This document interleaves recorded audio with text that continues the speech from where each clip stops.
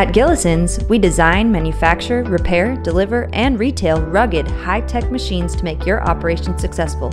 As a family-built business, we have your family's best interest at heart. Gillison's Variety Fabrication, manufacturers of quality farm equipment since 1977.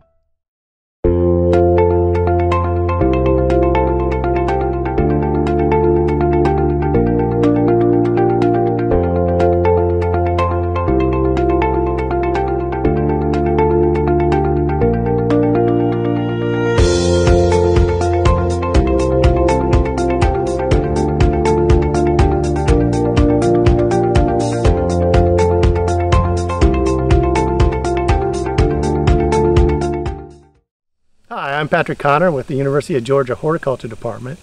I'm a professor and I work in the Tifton campus, and the focus of my research is developing new pecan tree cultivars for the Georgia industry.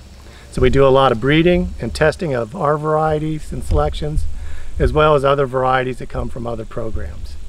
What we're in today is the University of Georgia Ponder Farm Variety Trial. This is a test where we test new selections and varieties and compare them to standard cultivars. We collect that data over many years, and then we give that data to the growers so they can decide which cultivars will work best in their operation. So we take a lot of different data in this orchard throughout the year. In the spring, we start with bud break, and we come in and rate twice a week when the buds are breaking and when they get to the parachute stage. And that helps us know which varieties might be best for the colder regions of the state, because if you have a later bud break, you tend to skip and miss some of the frost. So if you have a cultivar like Ellis that breaks bud very early in the season, it's more susceptible to spring frost, and so is not as usable in the northern part of the state. After bud break, we come in and look at bloom data. So again, we walk it every 2 times a week, and we look at pollen shed, and then we look at pistil receptivity, and we use that to get our pollination charts so we know what cultivars are best at pollinating other cultivars. And then we come in somewhere in the summer after the first and second drop, and we look at cluster size. So we take 20 nut clusters around the tree, and we count the number of nuts in each cluster. And that cluster data gives us an idea how likely it is a cultivar is going to alternate bear. If you have, on average, over 3 nuts per cluster, you're probably going to alternate bear unless you shake some of that crop off. Ideally, if you're not going to shake the crop off, we like to see about 2.5 nuts per cluster. So that means half your clusters would have about 2 nuts and half would have 3 nuts. That number of nuts per cluster is generally sustainable long term without shaking the crop. And now in this time of year, so in August, late August, we come in and rate pest resistance of the trees. So we go down the trees and I rate leaf scab, nut scab, black aphid damage on the tree, and sooty mold buildup. The way we manage this orchard is similar to a commercial orchard, although we use fewer fungicide sprays than is normally recommended. And we do that because we have some scab resistant trees out here and we want to see what their level of scab resistance is. If we sprayed everything like we would want to spray desirable, we're likely not to get much scab on cultivars which have moderate levels of resistance. And so we've gone actually in the newer plantings now, we're removing desirable because it's too scab susceptible.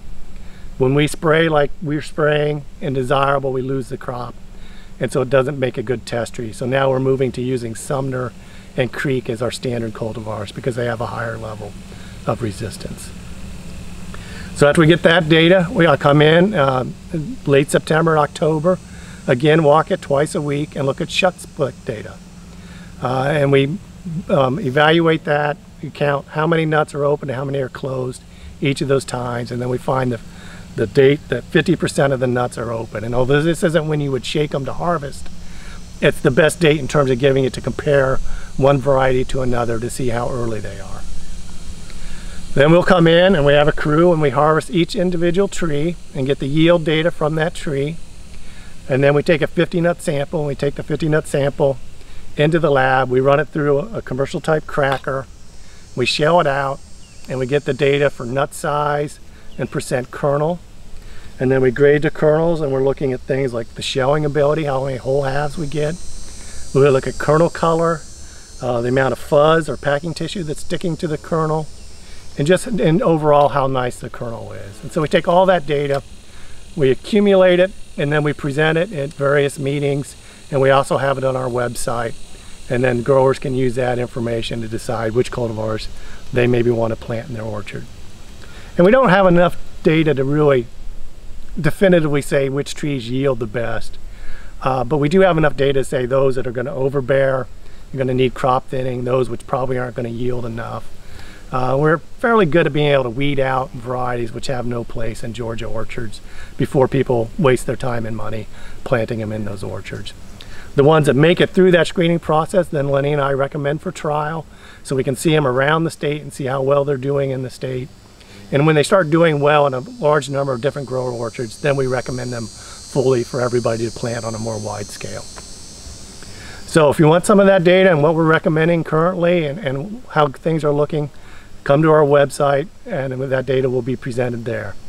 Now what I'm going to do is focus on 3 newer cultivars that have been put out, and we'll look at the strengths and weaknesses of those cultivars and how they're looking in the variety test so far. First cultivar we're going to talk about is Avalon. Avalon was released from my breeding program 3 or 4 years ago now. It was released as a very highly scab resistant cultivar for use in Georgia orchards. So far Avalon has performed quite well for us in our variety trial. We top worked Avalon trees in 2009. So now the trees have grown back and you really can't tell that they've been top worked. We look at yield in a Tifton trial on these top worked trees. We took the yield from the last 5 years when the trees were fairly full sized. And this is a 40 by 40 foot planting. And we averaged the last 5 years 93 pounds per tree on Avalon. In general, Avalon is a very regular bearing and fairly high bearing cultivar. It averages 2.5 nuts per cluster, which is exactly what we want to see for a cultivar, which we're not going to be doing a lot of crop thinning on.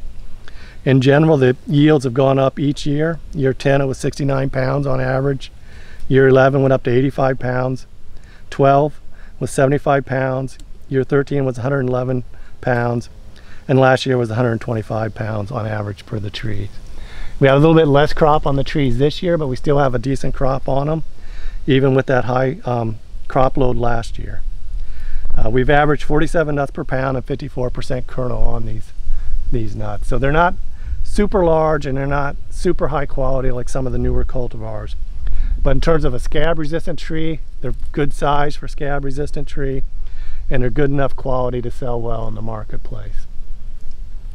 When we looked at these trees, untop work trees, just newly grafted trees, we do a trial in Ray City. And there on year 6 we had 35 pounds, year 7 57 pounds, and year 8 68 pounds per tree in that trial, which is very high yielding for young trees. And part of the reason that they're so high yielding is the tree is a very vigorous tree and grows much quicker. Desirable on those 3 years we had 10, 9, and 19 pounds per tree.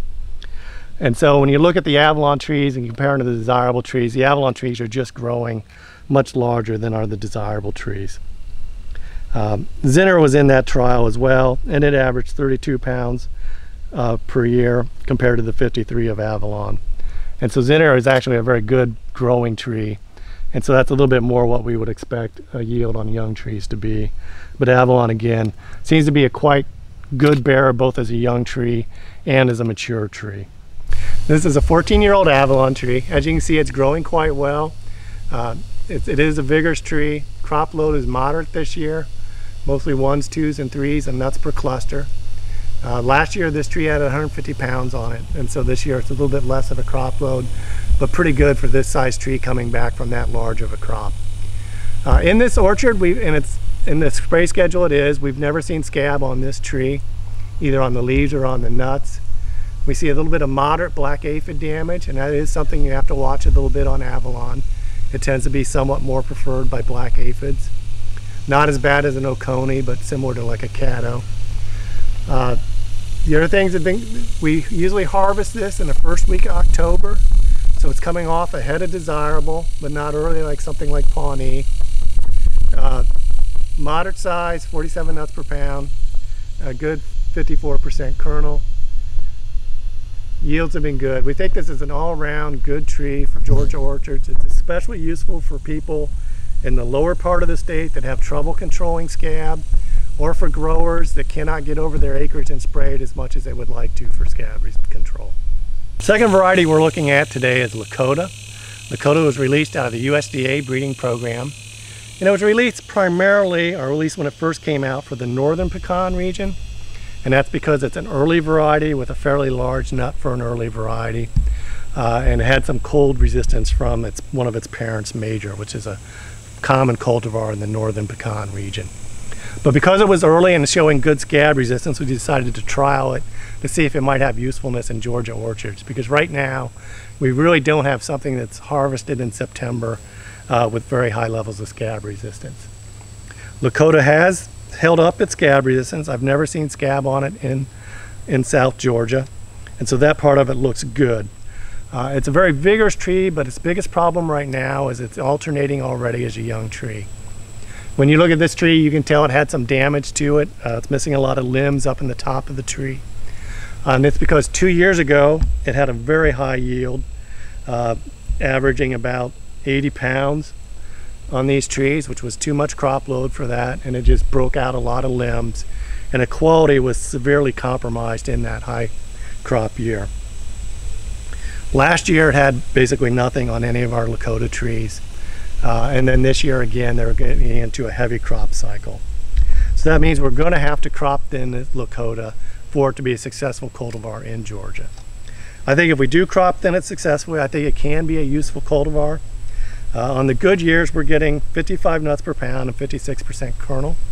I've seen it a little bit bigger than that. I think it could be bigger than the 55 nuts per pound if you crop thin it a little more appropriately. And the kernels generally look good if they're not overcropped. If you overcrop them, the kernels start veining and getting dark, and so that's another reason to control that crop load. It's a type 2 tree, which is useful because it's one of the few type 2 trees that has an early harvest in September. Most of our other early cultivars like Pawnee and Bird and Treadwell are all type 1s. And so this might be a useful pollinator for an early harvest orchard. We're getting about 50% shuck split on September 28th, so you're going to be harvesting end of September, maybe first week of October at the latest. Now let's move in and look a little bit at the clusters of Lakota and why it's having so much trouble with the alternate bearing. This is the problem with Lakota in terms of alternate bearing. It just sets too many nuts per cluster. You can see this cluster has 6 nuts, got another cluster with 4 nuts, cluster up here has 5 nuts. So on average this tree is giving 3.6 nuts per cluster, and that's taking the on and off years and averaging them together. And the on year it's 4 nuts per cluster, and so that means you're having a lot of 5 and 6 nut per cluster terminals, and that's too many for the tree to sustain. It gives you overall too much crop load, giving you the alternate bearing. But it also gives another thing that we've seen in Lakota, which is variable nut size. We have some nuts which are fairly large, and they'll be mixed in on the same tree with nuts that are a fair degree smaller than that. And I think that's probably because you have so many nuts per cluster. Some of the nuts get fed well through the stem, but other nuts do not have as good of a connection, don't get as much water and nutrients, and don't size up the way they should, making them more variable. And so that is overall why we need a lower number of, or we need more thinning on this tree to successfully grow it in Georgia. If you're not going to crop thin, do not plant Lakota. You will not be successful growing it. But if you are going to crop thin it, I think it does have some potential in some orchards. The third cultivar we're going to talk about this morning is Tom. Tom was released by Daryl Sparks, who is also in the horticulture department at the University of Georgia, and did some pecan breeding. It's probably the release of his that's generated the most enthusiasm from various growers. And the reason for that is it's kind of a dwarfy tree. If you're familiar with Cheyenne, you know Cheyenne's a smaller tree, about 2/3 of the size of a normal pecan. Tom is similar to Cheyenne, but a little bit even smaller. It usually is 1/2 to 2/3 the size of a standard growing pecan tree. Despite being small, it has fairly good yields, and it has a good quality nut. We're getting about 58 nuts per pound, a 55% kernel out of it, which is pretty good for that size of a pecan. It's from a Wichita by Pawnee cross, and it does have some need to be sprayed with fungicide, but when we do spray it with fungicides, scab has been well controlled on it. The biggest enthusiasm for this cultivar is from growers wanting to plant high density orchards and not have to thin them or hedge them as quickly as you would a standard cultivar. And so for this, Tom seems to be an ideal tree. You would plant it closer together and come in and try and get early yields, heavy early yields from that. When it was released, it was thought maybe it could be a replacement for Elliott. It's a little bit bigger than Elliott, higher percent kernel than Elliott, and comes into production sooner than Elliott. However, it does not have the high level of scab resistance that an Elliott tree has. Elliott probably does not need fungicides to be grown successfully. Tom does need to be sprayed with fungicides to be grown successfully. So if you're looking at planting a high density orchard, you want a tree that's a little bit smaller to maybe fit into that and to experiment with, Tom is a good tree to try in that situation. With over 150 years of being owned and operated, the Hudson family proudly brings you quality pecans from the heart of pecan country. In addition to pecan production, the Hudson family provides custom agricultural systems, pecan orchard design, tree moving, and installation. Hudson Pecan Company, dedicated to quality.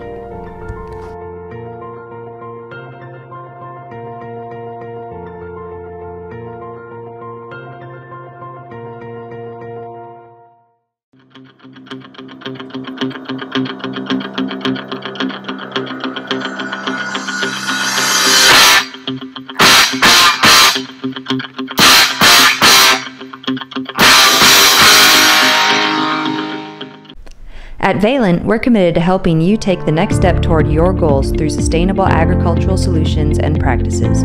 With our shared purpose to increase productivity and feed an ever-growing population, we're with you every step of the way. Valent, here to help you grow.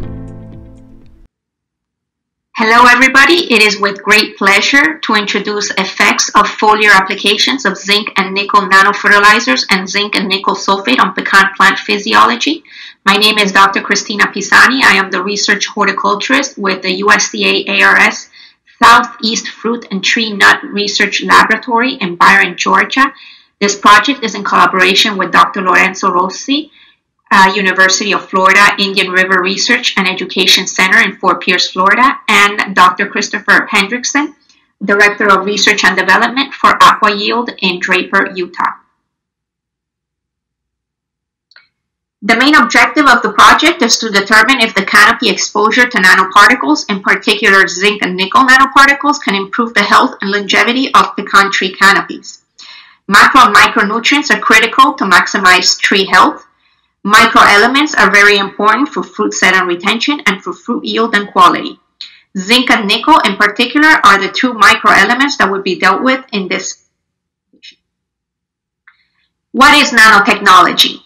Nano, meaning 1 billionth, are materials that are smaller than 100 nanometers. Nanofertilizers are being studied as a way to increase nutrient efficiency and improve plant nutrition. It has been shown that nanofertilizers can deliver micronutrients gradually and more effectively. Zinc nanoparticles have been used already on a variety of different crops, such as peanut, beans and soybean, tomato, cotton, maize, coffee, and pomegranate.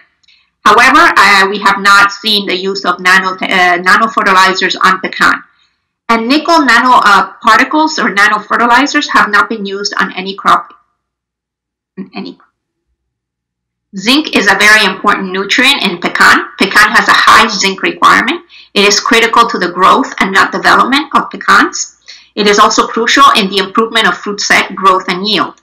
Deficiency of zinc is a major problem in acidic soils in the southeast United States and in high pH calcareous soils of the southwest United States. Zinc deficiency leads to a condition known as rosette or little leaf, which was first identified in 1932. It exhibits itself with short internodes, inhibits shoot elongation. It usually leads to small, often chlorotic leaflets with many wavy margins. In order to correct the zinc deficiency, spring foliar applications on leaves as they're expanding are very important. This is before symptoms appear, which then becomes irreversible. Nickel is an essential microelement in plants. In pecan, nickel deficiency causes a condition known as mouse ear. It exhibits itself as small roundish leaflets or blunt leaflet tips, as shown in the pictures on the right. The trees get dwarfing, there's dwarfing of tree organs and necrosis of leaflet tip. It's very common in newly transplanted trees in established orchards, and it usually appears on spring growth flush. So the way to correct nickel deficiency is foliar sprays in the spring when the leaves are in parachute stage or the small stage, and also an additional application in the fall for prevention of nickel deficiency the following spring. You want to also avoid application of excessive application of zinc because it competes with and inhibits the nickel uptake. And you also want to manage other nutrients like phosphorus, iron, and copper in the soil because they also can affect the uptake of nickel. So it's a balance between all macro and micro elements. The objectives of the project is to aim to understand more about the physiological responses of pecan and the uptake of micronutrients in pecan plants in response to conventional foliar applications or foliar applications of nanoparticles with the two essential micronutrients. So we wanted to compare physiological responses of pecan to zinc salt conventional fertilizers and zinc nano fertilizer, and also compare physiological responses of pecan to nickel salt fertilizer and nickel nano fertilizer. The way we set up the experiment is a greenhouse pot experiment. We use 2 cultivars of pecan, Carya illionensis, cultivars Zinner and Bird. We used 2-year-old bare root science grafted onto Elliott seedling rootstock. We had 5 fertilization treatments. One was zinc sulfate at 25 milligrams per liter, zinc sulfate with the nanoparticle carrier, also 25 milligrams per liter, nickel sulfate, 10 milligrams per liter, nickel sulfate with a nanoparticle carrier at 10 milligrams per liter, and the untreated control water or no fertilization. Nickel and zinc treatments were applied every 14 days for 5 applications, beginning at the parachute stage of the spring bud break in the greenhouse using a handheld sprayer. Foliar applications were applied at the start of the experiment, which we labeled T0, and following 2-week intervals up to 69 days post-initial spray at T5. Our variables, we looked at the photosynthetic parameters. This we did using a portable instrument called the Lycor 6800 photosynthetic meter. We looked at using this meter, we looked at gas exchange variables such as net carbon assimilation rate, transpiration rate, and stomatoconductance to water vapor. And we also looked at the fluorescence FeO for FM ratio. At the end, at 69th day, we collected data on chlorophyll content using SPAT 502 plus meter. We also collected fresh weight and dry weight of leaves. And zinc and nickel content accumulation into the leaves was assessed using an ICP-MS instrument. Data was then subjected to analysis of variance by completely randomized design. This is what we observed in the first year of our study, that nickel and zinc nanoparticles did not influence fresh weight of leaves on either cultivar, Bird, and Zinner. That can be seen in figures A and B. The dry weight was also not affected by the treatments in each cultivars, and that is observed in figures C and D. We looked at the zinc nanoparticles treated leaves that contained higher amounts of zinc for cultivar Bird when compared to traditional zinc fertilized treated leaves, even though they were not significantly different from Zinner or other treatments. That is in figure A. And figure B shows that nickel nanoparticle treated leaves contain significantly higher amounts of nickel, about 5.07 milligrams per kilograms of dry weight for cultivar Zinner, and 7.07 milligrams per kilograms dry weight for cultivar Bird when compared to nickel sulfate treated leaves with a conventional fertilizer. That is observed in figure B. In terms of the SPAD reading or chlorophyll content of nickel-treated plants was highest in the control at 43.06 reading, and conventional nickel-treated plants with a reading of 41.87 of cultivar Bird. When it comes to photosynthetic parameters, the net photosynthetic rate was generally higher in nickel-treated nano-fertilized zinc plants, except net carbon assimilation rate for zinc-treated plants, and that was not significantly different than the untreated control. The same thing can be observed for cultivar bird, but for conventional zinc fertilized plants were higher, transpiration rate was higher, and as well as stomatoconductivity. Other conclusions, we can say that differences for leaf area were also observed among the two cultivars of nickel-treated and zinc-treated plants. Overall, the nickel nanoparticles were more easily absorbed into the leaf than regular nickel fertilizers for both cultivars, and nickel nanoparticles showed a positive impact on gas exchange parameters, such as transpiration rate and stomatoconductance of the plants of the cultivar Zinner. This project aims at developing new orchard management tools for fertilization. Nanoparticles could potentially replace or supplement traditional salt-based fertilizers. Nanofertilizers can deliver micronutrients more gradually, more efficiently, and potentially reducing costs by minimizing losses of the actual fertilizer to the surrounding soil and minimizing potential pollution and environmental risks. Due to their efficiency, the use of nanotechnology may be more cost-effective compared to traditional fertilization and could be very applicable in pecan. This was a preliminary study for first year in the greenhouse. We want to follow up the study with a second year with seedlings that we're going to grow from seed of seeds that we have available for cultivar Stewart and Elliott. We've observed background zinc in control plants. So since these plants had already been grown by a grower, they were probably initially fertilized with zinc. We want to, if the second year study, it also gives some promising results, we want to move the study to mature trees out in the field. And if that also shows positive results, we will consider following up with an economic study to see if fertilizers, conventional fertilizers, can be either replaced or supplemented with a nanoparticle fertilizer, at least for the 2 micronutrients that we're using in this study.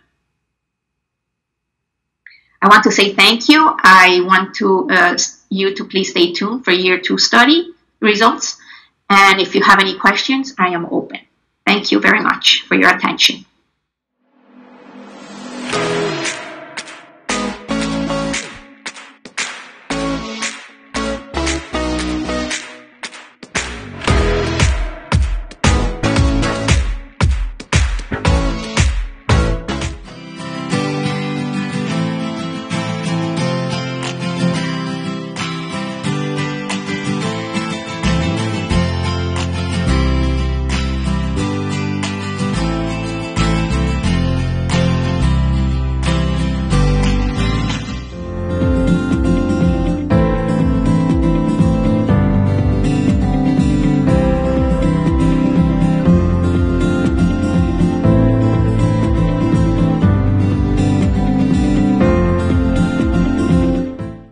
I'm Andrew Sawyer, area pecan agent for Southeast Georgia, and my role is to work with growers and county agents in areas of Southeast Georgia with pecan management, and also work with specialists on research and education as well. Disease management of young trees, like you see behind me, and also insect management and some things that we've learned from this year. But I'm going to start with disease management on young trees. Now, when we look at all of our pecans and all of our cultivars, we categorize them as high input, medium input, and low input. So the low input cultivars are ones that are very disease resistant. Dr. Wells has already covered a lot of aspects of these low input cultivars that I'm referring to. In terms of fungicide and in terms of management, though we don't see scab, if at all, on these cultivars, we still will have some kind of program of managing fungicide for these trees.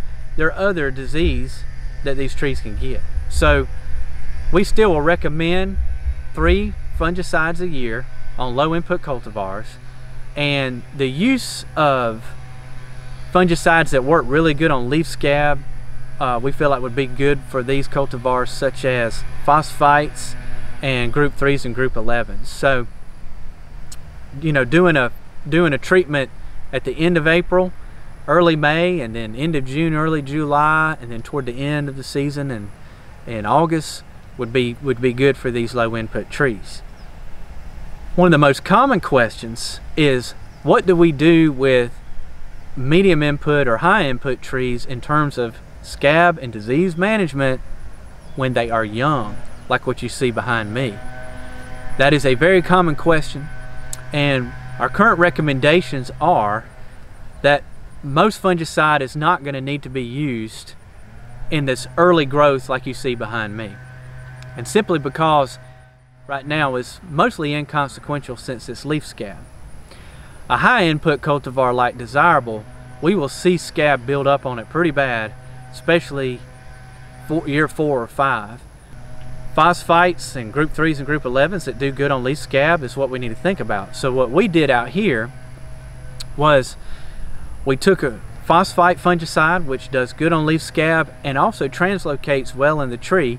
Well, what we did on these trees behind me was we took a phosphate and we used different rates and different intervals to treat to see if we had difference in scab for these young trees. The trees behind me are Caddo, and they are 2 years old. They are getting scab, but it's not severe right now by any means. So at this orchard, what we did was we used K-Phyte and treated at 4 quarts per acre every 3 weeks, 4 quarts per acre every 6 weeks, and then 2 quarts per acre every 3 weeks, and 2 quarts per acre every 6 weeks. Sometimes at high rates, we'll do see a little scorch or burn on the leaves from the phosphate. And so as you look at these trees here, you can see that it is evident, and especially on trees that had high rates at shorter intervals. This tree here was treated with 4 quarts per acre every 3 weeks. These are 2-year-old trees, so scab is not as severe this early. But even on a cultivar that's highly susceptible, you know, we may or may not see difference. So this is something that I think is going to be beneficial for us to look at. I think we also need to look at it on different varieties, like such as Pawnee, which will get scab real heavy, and see that we see any difference. But one thing you can see, here's a control right here, and you can see that there's a little bit of scab on the tree. However, when you look at other trees that have been treated, you virtually see no scab. So we do see that there's something. But for the difference, we're putting a lot of the phosphate on there that you can see is going to burn the trees. That was fungicide on young trees, but I also want to point out some things that we've learned on insect management for young trees this year. The last 2 years, we've had a high pressure from bud moth. This year, I really feel like we did a good job controlling bud moth and staying on top of it, and I actually think a lot of it was due to how bad the damage was in 2019. This year, we did a lot better with bud moth, but I've been seeing damage that are similar to bud moth, and I want to show you the difference. And it's not, but it's called hickory shoot curculio. Bud moth, what it'll do is it'll start by feeding on those leaves, and it stays in that caterpillar stage for about 2 weeks. But then what it does is it'll actually bore into the stem. When the caterpillar hatches, it stays at the caterpillar about 2 weeks, and then it'll start webbing toward the end of that, and they can bore in the shoot, which will kill the terminal, and that's what is really damaging to these young trees. But a hickory shoot curculio, which is a weevil, will get in, also bores into these shoots. It is a more random pest, and it does not have the 5 or 6 generations that a bud moth has. But the way we tell the difference is we slice into the stem, and the tunnel from a hickory shoot curculio will be a lot longer than it will be for a bud moth. Bottom line, for hickory shoot curculio, we don't recommend treating because they don't have many life cycles, and they are very random in the way that they attack. But bud moth, on the other hand, is very damaging, and that's why noting that difference is important. Another thing is the damage that we see from deer browsing, and deer browsing and bud moth can also look very similar. So one of the biggest differences to look for is with bud moth, when you have severe damage, the leaves will be attached to the tree, but they'll be dead, okay? But with deer browsing, a lot of times those leaves are completely chewed off all the way back to the bud, and the bud will still be trying to come out. So you may see some of that necrosis on the buds. However, when the leaves are remaining on the tree and dying, that's still from bud moth. So obviously both have to be treated, but both are different in management. So it is important to know what you have. But for bud moth, we have to stay on it. A lot of questions that we get from growers is how long is Intrepid going to last versus Dimlin? In different environments, they actually can last different amounts of time. So what we do know is that there's a difference in how those are absorbed into the plant. So Manecto Pro is absorbed into the plant, and it actually translocates and moves within that stem. Intrepid Edge is absorbed into the plant, but it doesn't move, and the same for Intrepid. Dimlin is more or less on the plant, but not as much absorbed, and the caterpillar has to feed to ingest that. So ambrosia beetles are first, and then bud moth is going to come at bud break. And then after bud moth, we may have some random and odd feeding from different pests. And one thing I want to take and show you is feeding from caterpillars, gregarious caterpillars like walnut caterpillar. So this can occur in young trees, and it can occur in large mature trees. But it's on young trees that we probably have to watch it a little bit more, because obviously the tree doesn't have as many leaves, and it'll take all the leaves off this tree. As you can see from this tree here, these caterpillars have taken off everything off this tree. And here's what the walnut caterpillar looks like. And what we need to know is that walnut caterpillars and fall webworms, they have 2 generations a year.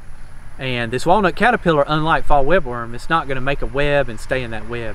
It's actually going to go up and down that tree every day. And of course they're going to pupate in the ground, and we can do a quick knockdown on these with Lohr's band, but we could also use something like an insect growth regulator like Dimlin or Intrepid or such to use on these trees.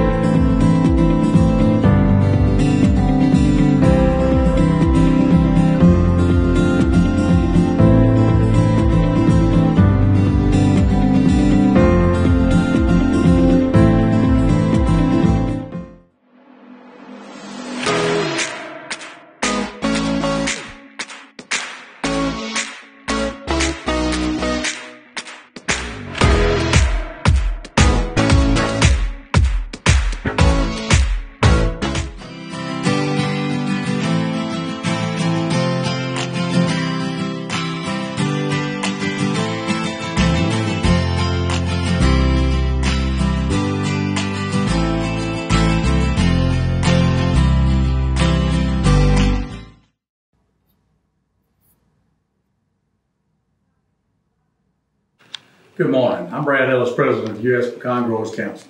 The clips and pollinator are cracking, the crows are singing, and it's time to start shaking this crop on a few limbs we have left. The USPGC has worked on behalf of the U.S. pecan industry, the shellers, the growers, the accumulators, and overseas markets since 2010. Our mission is to educate, promote, and to help market U.S. pecans. USPGC has developed a marketing strategy focused on educating consumers related to the health attributes of pecans, connecting exporters with overseas buyers, and introducing our commodity to many foreign countries, some that have never even tasted pecans. Janice will show you in a moment where we have spent all of our efforts to help the world see the benefits of pecans that we all grow and enjoy. When the tariff slowed sales in China, we were able to make great strides in 2019 in other countries like South Korea, Thailand, and Vietnam, develop new markets with our ATP funds. Now that MAP funds are handled through the APC and the International Committee, our role has changed. They are concentrated on Germany and the United Kingdom with half of the MAP funds, and we're in charge of handling the China and the Southeast Asia markets. With COVID shutting down travel, and the committee decided in mid-July to change our direction and hire a new marketing firm, Weber Shandwick, to do more market analysis in China, we're continuing our social media and awareness campaigns to keep U.S. pecans in the minds of people all over, for when the politics and pandemic give us a break and we get back to normal. Good luck to the growers across the pecan belt, and I pray that we all dodge the hurricanes and the bad weather, and I wish everybody a bountiful harvest as we go into this fall. Morning. I want to give you some information, as Brad said, on our promotions for this 2019 year. Normally do this at the meeting in March with Georgia, but since COVID came, all that changed. So let me give you some information. In 2019, we were in 4 different markets: South Korea, China, Vietnam, and in 2020, we will be working through the American Pecan Council, through the market access funds, through China, but we will also have the agricultural trade funds in 2020 that will be directly working in Korea, China, and other Southeast Asia. This is our USPGC funding source by year. I think it's very interesting to see when we started in 2010 how much money we received each year through USDA, the Foreign Ag Service. We also took advantage of a lot of other programs that are available through USDA, as the Quality Sample Program, the Global Broad-Based Initiative, which is a program through private brands such as Ocean Spray. We did that a couple of times in China and in India, and also the EMP. The EMP program is Emerging Markets, which gives you funding to be able to do research in those markets to find out where your product might fit. So if you'll look down at the bottom, in 2019, we were awarded that $1.3 million from the Agricultural Trade Program, and we have 3 years to use those funds, and that is to help us fund alternate markets into China. And then in 2020, we received funds from APC through the MAP program of $316,000. This slide shows you the U.S. pecan growers funding through the American Pecan Council by year. As you well know, the federal marketing order was put in late 2016, and each year we've received funding from American Pecan Council. Usually by the mid-year, our funding year through the market access programs has always been January through December, so it was always a little bit late getting us started, but we proceeded on.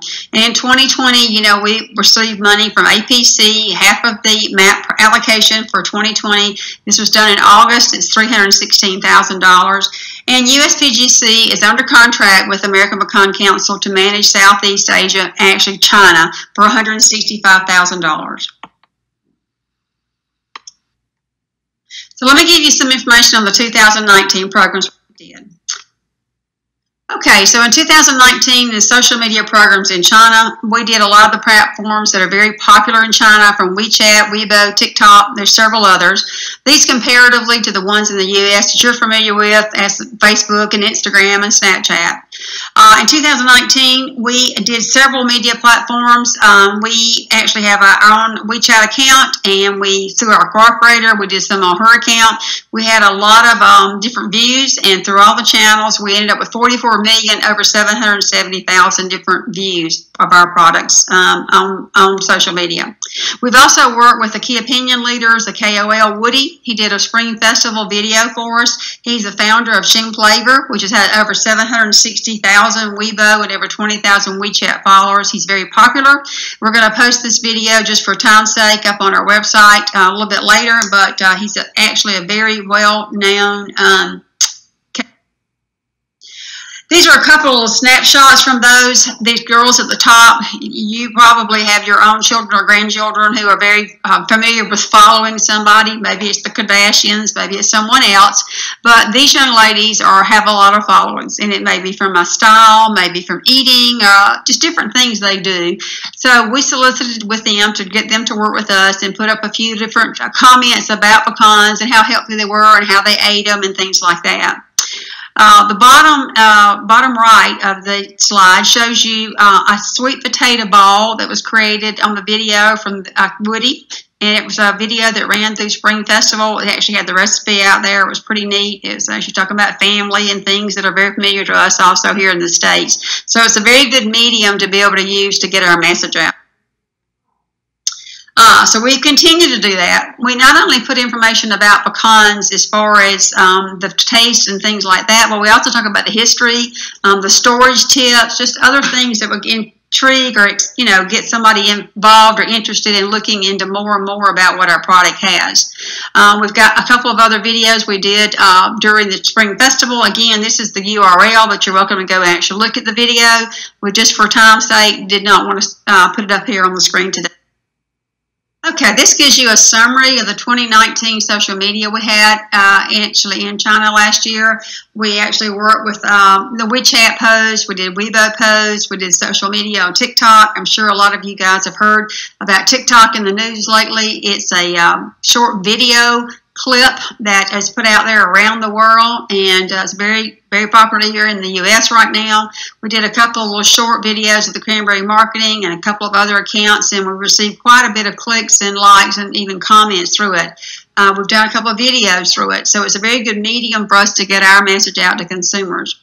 We also work with the Daogu, who is a huge recipe collection site. It's kind of like all recipes here in the U.S. If you're looking for, a pecan pie recipe or a pecan salad, you'll go to these different sites. And we actually worked through a recipe demonstration with him, and it had over 3 million likes, as you can see. So it's very popular, and we've done this a couple of times during the year, and it's been very successful.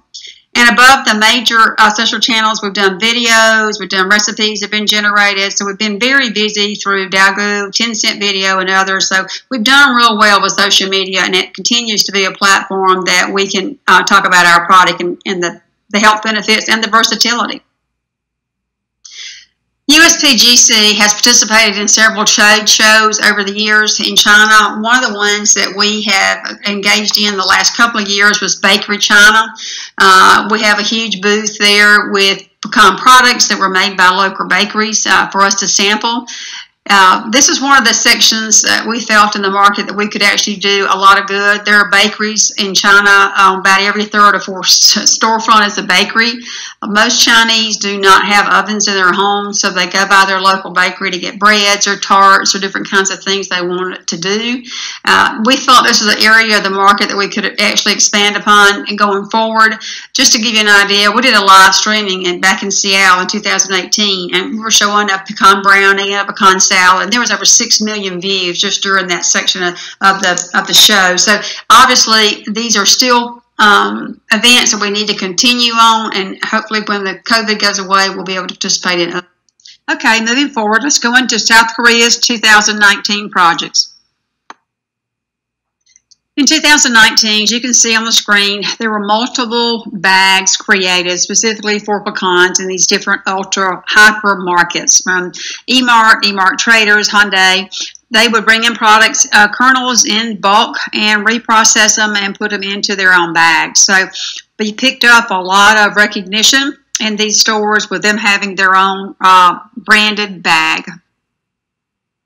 This slide gives you several photos of hypermarkets that we were doing in-store sampling.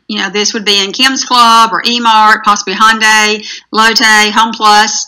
Many of the retailers really encourage the in-store sampling. They feel like that it gives the consumer a taste of what they're buying, obviously, but also encourages sales and also encourages our sales. So you'll notice that the ladies giving out product have on our aprons that say U.S. Pecan, so the consumer knows that they are buying a U.S. Pecan product. Again, this has been super successful. I think this has driven probably a lot of the sales that we've had over the last 24 to 36 months, and we plan on continuing these projects. Just to give you a snapshot into the 4-year growth increase in sales, this will show you from 2015 all the way to 2019, the imports by month from the USA. And at the end of the year of 2019, if you'll look in the bottom bottom right-hand corner, you'll see we were up 41.87% growth just from 18 to 19. So we were super excited, and we knew the projects we were doing were actually hitting home, and we were driving consumption. One of the items that we felt like we needed to do in Korea was to do a consumer and industry survey. We needed to create benchmarks, so we knew as we're going forward what were the key components of the industry, where we had growth potentials and where we didn't. So we focused on 5 different measurements of a total of 1,000 consumers, and they responded in the last quarter of 2019. And you can look there at the 5 different items from awareness to trial, preference, acceptance. We also went a step further, and we did the industry survey and had 4 measurements there, and there was a total of 11 importers and 3 retailers, and they all responded to the survey. But again, we were looking at the preference, retailers, acceptance, and just getting some information from them to see what we could do to help them and to create more sales into South Korea. This is the results of the benchmark. If you look on the left-hand side of the screen, it's the consumer survey, and you'll see the 5 questions that they were asked, and we have a 19 benchmark there. Awareness, there were 64% of the people who are aware of pecans. Awareness of the health benefits, there were 62.9. People who had tried or purchased pecans are at 63%, and people who had preferred pecans to other tree nuts were at 25.5. And then people who are purchasing pecans at least once a month were at 10%. So obviously there are some goals that we need to set for ourselves for 2020, 21, and 22 to increase each one of these. And so we have a trend moving up, and going into 2020 and 2021 and further, we hope to be able to increase these numbers and actually meet our goal. On the right-hand side, you see the industry survey. It's the performance measures, and it's talking about the U.S. Importer where they bought pecans versus other tree nuts. You see the benchmark for 19. Retailers who prefer pecans to other tree nuts. Again, you see the benchmark is 67%, and percent of importers who are buying pecans throughout the year, and then those who are buying from major hypermarket chains selling pecans throughout the year. And you see those last 2, we actually had 100%, which means pecan importers and retailers in South Korea are buying pecans all through the year. They're not buying them at holiday times or just 1 or 2 months of the year. They're actually buying pecans throughout the year. So with 53 million plus people in Korea, we feel like the dollars we have spent has absolutely been a success, and we want to continue to grow this market. You'll also see we set ourselves some benchmarks for 2021 and 22, and again, we hope to continue our promotions so that we can actually try to make these goals we've set for ourselves. Okay, in Vietnam. Vietnam, we have also tried the in-store promotions of Vietnam. People do shop there quite frequently in stores versus online. There's a huge Korean influence in Vietnam, and we felt like that might give us a little heads up so that you see people who have family in Korea and they're talking about different things, and that's may be one of the conversation topics they're discussing. So we've tried that, and it's worked okay. Find out that, depending on the market you're in as far as the actual location of the store. And if you look here, here's the top 10 that we did. We did in Lottes, we did in Big C's and Coop Extras in the different cities. So, we've got a pretty good idea of what was happening in locations. One of the goals we're trying to do is to work with a company who also has factories in 4 or 5 different other countries. Their main factory is actually in Bangkok, Thailand. It's a company called Heritage, and they do a lot of packaging with nuts. They're a huge importer of nuts all over the world going into there, and they actually create packaging and put out. One of their customers you may know is Trader Joe's, so you may be familiar with that in the States. But we had some goals. What we aimed to do was to talk about the good benefits and application of pecans. We had a lot of insights and responses of people who were taking the pecans. What do they think about them? We had a lot of customer feedback, and it's still a relatively new tree nut in the market, so we've got a lot of space there to actually grow the market. And in general, pecans work well, but they are still expensive to a lot of the local vendors in that location and consumers. It's just still a pricey nut for them. 2019 for Turkey, this was the last year we were in Turkey. Just from funding sources, we had to make a decision, and Turkey was one of the ones. We have participated in a coffee festival over the years. It's been very successful. These are outdoor festivals that are super popular. This one's in Istanbul, and we paired pecans with coffee, and two of the things that have been surprisingly a good ingredients together, they've actually done really well. So we hope at some time to go back into Turkey. I thought it's a great in-shell market, and we just did not have enough funding to really move forward and do the things we need to do. But Turkey is actually still on my radar. I think it's a great opportunity. We participated with the Dream Academy. It's an academy that's full of chefs. It's like a chef academy, and they were creating dishes. This is a few of the ones that you'll see, and one of the ones it was doing was the crate and barrel. You see on the bottom left hand of your screen, you'll notice that they created for them. And they also created a cookbook, and so they had pretty sophisticated type recipes, things that were very familiar in Turkey but were attuned to taste that the Turkish people liked. And so Turkey, again, I think is something in the future that we should go back and concentrate on. So let's move on to our 2020 projects now. In 2020, USDA and the Market Access Program was handled through the American Pecan Council, and so the American Pecan Council had an allocation of just over $631,000. APC did a 50-50 split between USPGC and APC. So I'm going to talk about our split of the money and where we focus on. So for 2020, the market access funding, APC allocations to the U.S. pecan growers was $316,000. I just rounded the numbers up a little bit. Here's the timeline, just so you know, because this is something people have asked me about. I think it's important for you to realize. In December 2019, USDA announced the market access allocations. USPGC submitted several versions of our China marketing plans to APC International Committee. In May, USDA and the Foreign Ag Service required requests for proposals, or RFPs, for all contractors retained on behalf of APC for the international projects. Previously, we had those contracts, and we thought they would be in place, but since the APC was the new cooperator up under USDA, RFPs were required. So in June, July, potential contractors were set out. Reviews were done by the APC's International Committee and USPGC Executive Committee. In July, a China contractor was selected. August, we met with Weber's Shanghai office virtually, of course, talking about the marketing campaigns. And in August, we had another meeting to discuss with APC and U.S. Pecans and Weber's Shanghai the programs and what they wanted to do. And in September, programs will begin with social media campaigns. So let me give you a bird's eye view into the U.S. Pecans Agricultural Trade Program. This is the funding that was put out by the Trump administration last year, and the ability for the different commodities to be able to find alternate markets inside of China due to the tariff problem. So our funding at 1.3, the balance of that, part of that was used in 2019, and we'll be using the rest of it in 2020, and we're focusing on China, Korea, and the Southeast Asians.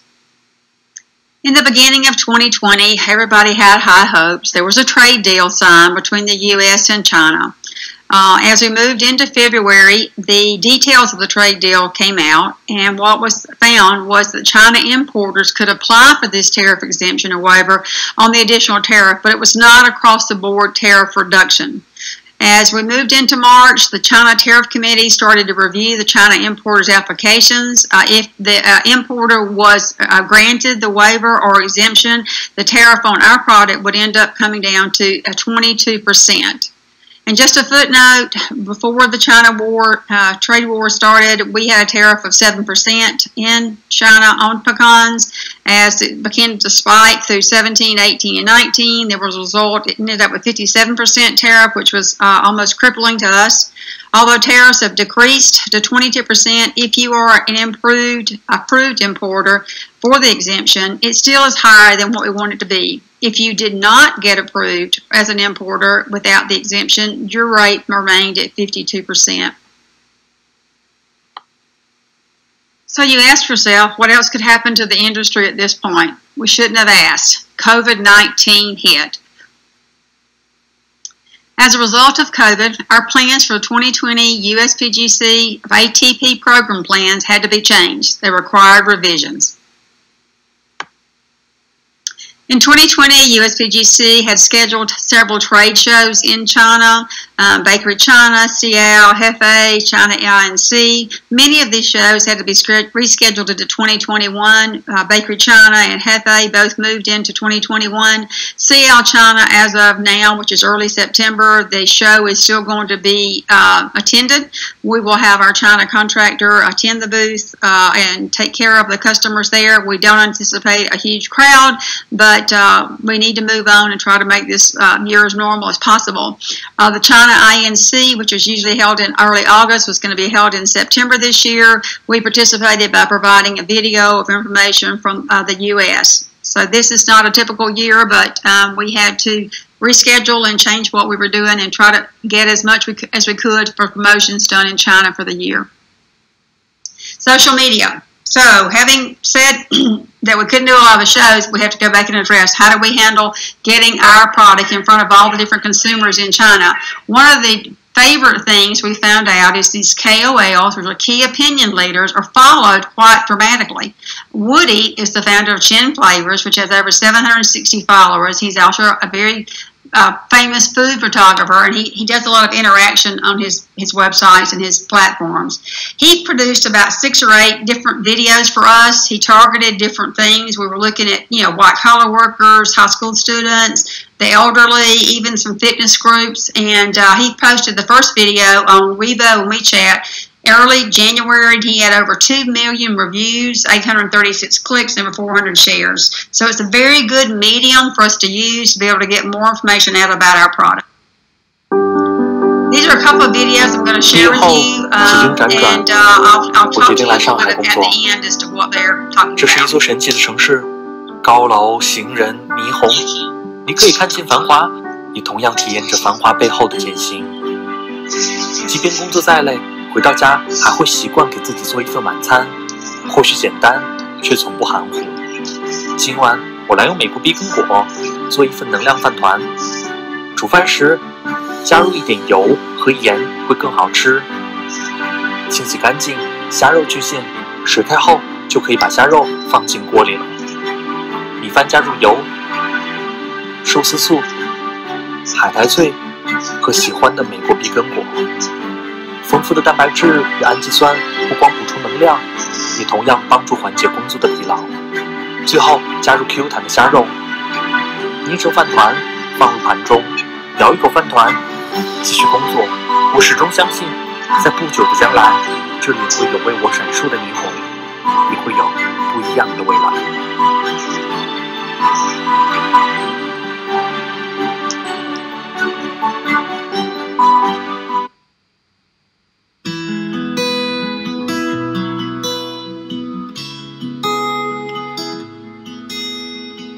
细数来上海的这些年，和家人总是聚少离多。不知道是从什么时候起，我开始珍惜这些一起的时光。哪怕是握住妈妈的手，看着电视，哪怕是一颗颗剥好美国碧根果放在你的手里。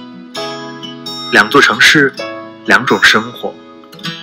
我甚至给到你我能力所及的最好，就像我成长中你所给我的一样。红糖碧根果发糕，我想做适合你口味的美食。小麦粉、红糖、酵母、水，因为加入了美国碧根果而变得营养丰富。它可以帮助改善血液循环，增强身体健康。1小时发酵，40分蒸煮，蒸好晾凉，切好装盘。1块发糕，1碗清粥，1小碟刚刚剥好的碧根果，或许这就是幸福该有的味道吧。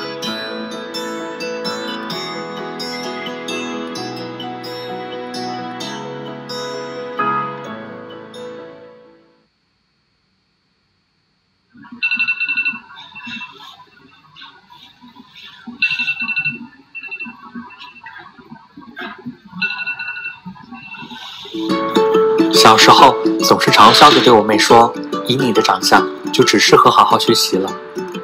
可一晃就真的到了这个时候，今年的特殊高考延期了1个月，看着你上网课埋头做题，总会让我想起当年咱妈把洗好的水果和碧根果悄悄放在桌子上。我现在也切好了拿给你，看着你做的那些题，我头也大。除了精神上的鼓励和支持，真的不知道还能帮你做点什么。这个下午我做了1份奶油蛋糕给你，还记得小时候我们吃的满脸都是的样子，想想就笑。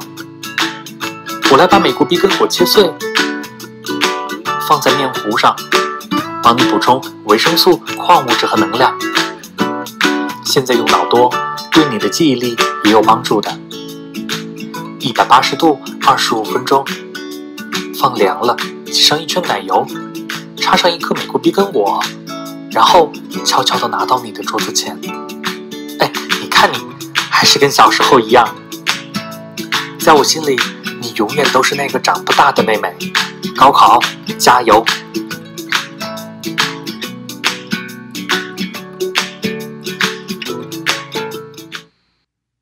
！The previous videos were shot in China. That's part of our social media program, and give exposure to the elderly, to the Chinese worker, and to students how to incorporate pecans into their diets.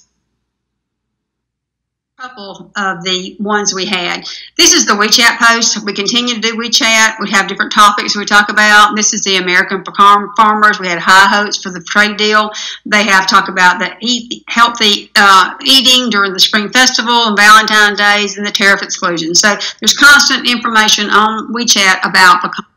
So now we move into Korea. Korea has been a bright spot. We've continued to do promotions in Korea, even through COVID. We've had some online, and our imports have continued to increase in Korea. So let me share that with you. Okay, this slide shows you the Korean imports from 2016 to 2020, and we've even added some projections for 21 and 22. We started out in 2016. You can follow the scale yourself right there on the slide. We had a little bit of bump or hiccup in 2018, went down just a little bit, and then we started moving back up in the end of 18 and going through 19 and 20. We project that 21 and 22 will be banner years as well. With the projects that we've done in Korea, we have increased the consumption awareness, the health benefits, the taste of pecans, the versatility. So our promotions are working, and we continue to believe Korea will be a bright spot going forward. All right, this is our first quarter tree nut comparison. I think it's really interesting. It's from 2016 to 2020. And if you'll look on the left-hand side, it shows you the nuts that we're being compared to. The slide is a little bit bunched up, but I think you can read it. You're showing almonds, walnuts, pecans, pistachios, Brazil nuts, cashews, and macadamia. The dark blue line is pecans, and you'll look at the first half of 2016. Across the bottom line, you'll see 17, 18, 19, and first half of 2020. And in 2020, our percentage of growth rate, the first half was more than almonds or walnuts. There's actually decreased a little bit. So this lets us know that our message is going through. People are starting to understand more about pecans, and they're good for you in the health and the versatility. So we want to continue moving into. Okay, this slide gives you information on the activities that we've done the first half of the year and ongoing in Korea. We continue to do our in-store promotions with all the hypermarkets from E-Mart to Hyundai to Lotte to several others. That did take a pause during the COVID that was so bad through March, April, and May, but it's picked back up in June. Koreans actually love to go to the grocery stores. They have beautiful markets and have a lot of information in those markets on different recipes and different things they can buy. So it's quite an adventure to go to the store there. But hopefully we'll be able to continue our in-store promotions in that country. Our Seoul Cafe Show is a very, very popular conference that is held every year in November. This is the first time we've been able to actually be a participant in that show. Every year we had tried, it had been sold out. So we have a lot of high hopes for getting a lot of interest and trying to get some new contacts. All year long, we continue our social media as to the Instagram, Facebook, and our Korean website. We do media coverage. We had a couple in June and we have a couple in September. different magazine and articles. We also did what they call a product placement, or PPL. We actually do a short video that is tied to a healthy TV show. This year it was one called Switch, and I'll show you a little bit more about that in a little bit. And we continue to do some online in September and October with Wives Table, which is a huge recipe blog type website, and it'll be going on for a while. And then we're going to end out the year again this year with a consumer and industry survey to see where we were from 2019 to 2020 and how our benchmarks were holding. So this is just a couple of pictures that told you about the in-store promotions and our partner retailers. We've done a lot. There's a lot of stores, as you can see. Emar has 170, Lotte has 150, Kim's Club has 100, Hyundai has 52, Home Plus has 99, and Emart, not trade, it's just a regular Emart, they have 105. And so these have been the bulk of our in-store promotion partners. They've done very well, and we've created a constant contact with them and trying to support them in all of the. Okay, our TV advertising in Korea through our product placements was done around a health show called Switch in June the 1st. There was 4 different recipes that were presented that day, and we had about 176,000 views. If you look at the very bottom, it'll tell you the media value was 74,000 plus. The PR value was 450,000 or just under that. We had 9 media coverages, 34 online articles at portal sites, and 20 postings by food bloggers, and 32 broadcasts on TV. Very successful, and has actually encouraged the purchase of pecans over the last couple of years we've done these. Great medium. And in Korea, it's all about the packaging. As you look on this slide, the number of packagings from the different retailers has increased dramatically from the first year or two we were going to Korea. Each one of them have on their private label. Down at the bottom, you'll see on 2019 the packages offline, which means you are in the store, and then they had 15 packages of online. That was a 50% growth. In 2020, there's 13 packages offline and 25 plus packages online, which is a 92% growth. So pecans are being purchased in Korea, and we see it's a bright spot in all of our promotions. So Southeast Asia, we decided to do a couple of social media programs in some direct countries. Thailand was one of them. In Thailand, for our social media, we did Facebook posts or ads. These are just a couple of clips from several of the posts that we did through the month of July. These target people who are concerned about their weight and how they can incorporate pecans into their diet. It's a good healthy snack, but it's got protein. Talks about them being shipped from the U.S. and the different vitamins and things that are in pecans. So it's reaching out to those who are looking for a healthy substitute for snacking, and adding pecans to their diet. This is the way we measure the success of the post. This was done in Thailand on Facebook, and if you see the number of people that it reached, it was measured by the KPIs, which is the key performance indicators. Reached over 19,375, and there was a couple of other things we did, some images, and we didn't do a video here. But we felt like it was a good start for us to start in Thailand to bring some attention to pecans. We repeated our efforts in Thailand into Vietnam through social media and Facebook. So this is a snapshot of the digital marketing we performed in Vietnam in July. Here's a couple of snapshots of the ads that were put on Facebook. We actually showed them with salads, but we also show them used in desserts and the other items they can use pecans in, the versatility. We talk about the pecan industry on here and the commodities coming from the U.S. and where the prime locations are. So we give them a little bit of history and some information on pecans. It's kind of interesting to grab their attention. Again, this is measured through the KPI metric. I've got some Facebook ads, the post, how many were reached, and you'll see that here with the engagements and how much we've done. And this was only for about a month and a half, so we think it really did have enough views that was worth our time. We'll probably continue in the future. So that's pretty much our review of 2019 and our current status in 2020. I hope you enjoyed this. If you have any questions, please feel free to reach out to me. I'm Janice at uspecans.org. I hope you have a wonderful harvest season.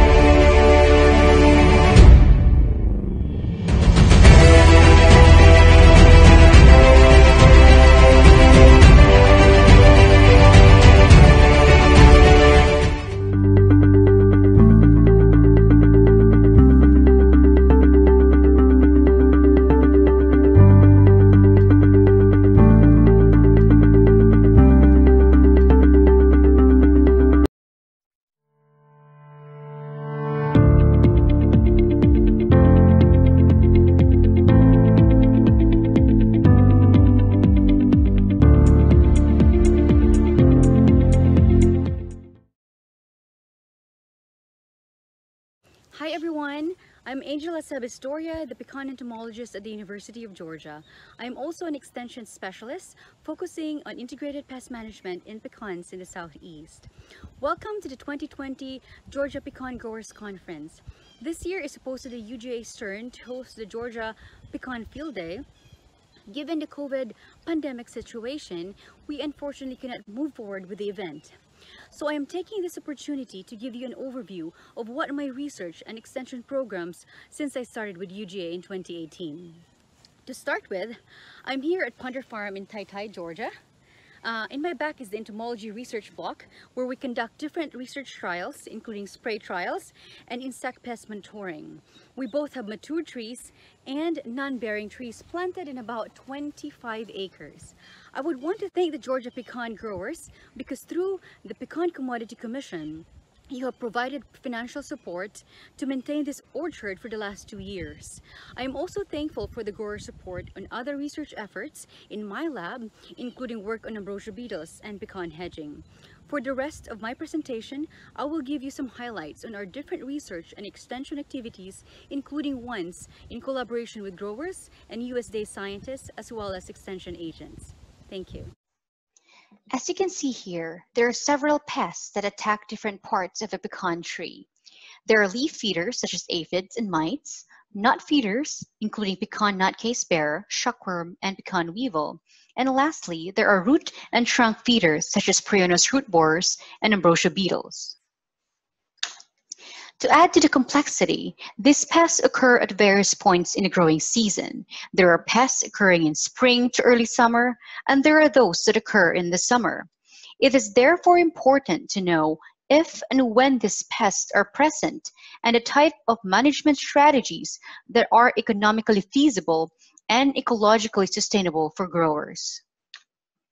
So I'll talk about my projects in a chronological manner, starting with activities in early spring involving ambrosia beetles, then late spring on pecan nutcase bearers, and finally during the summer, which include the activities listed here. Ambrosia beetles are wood-boring tiny beetles that attack different tree species, including pecans. Evidence of ambrosia beetle infestation includes holes and sawdust toothpicks sticking out of the trunks. Their attacks are associated with young, stressed, and dying trees.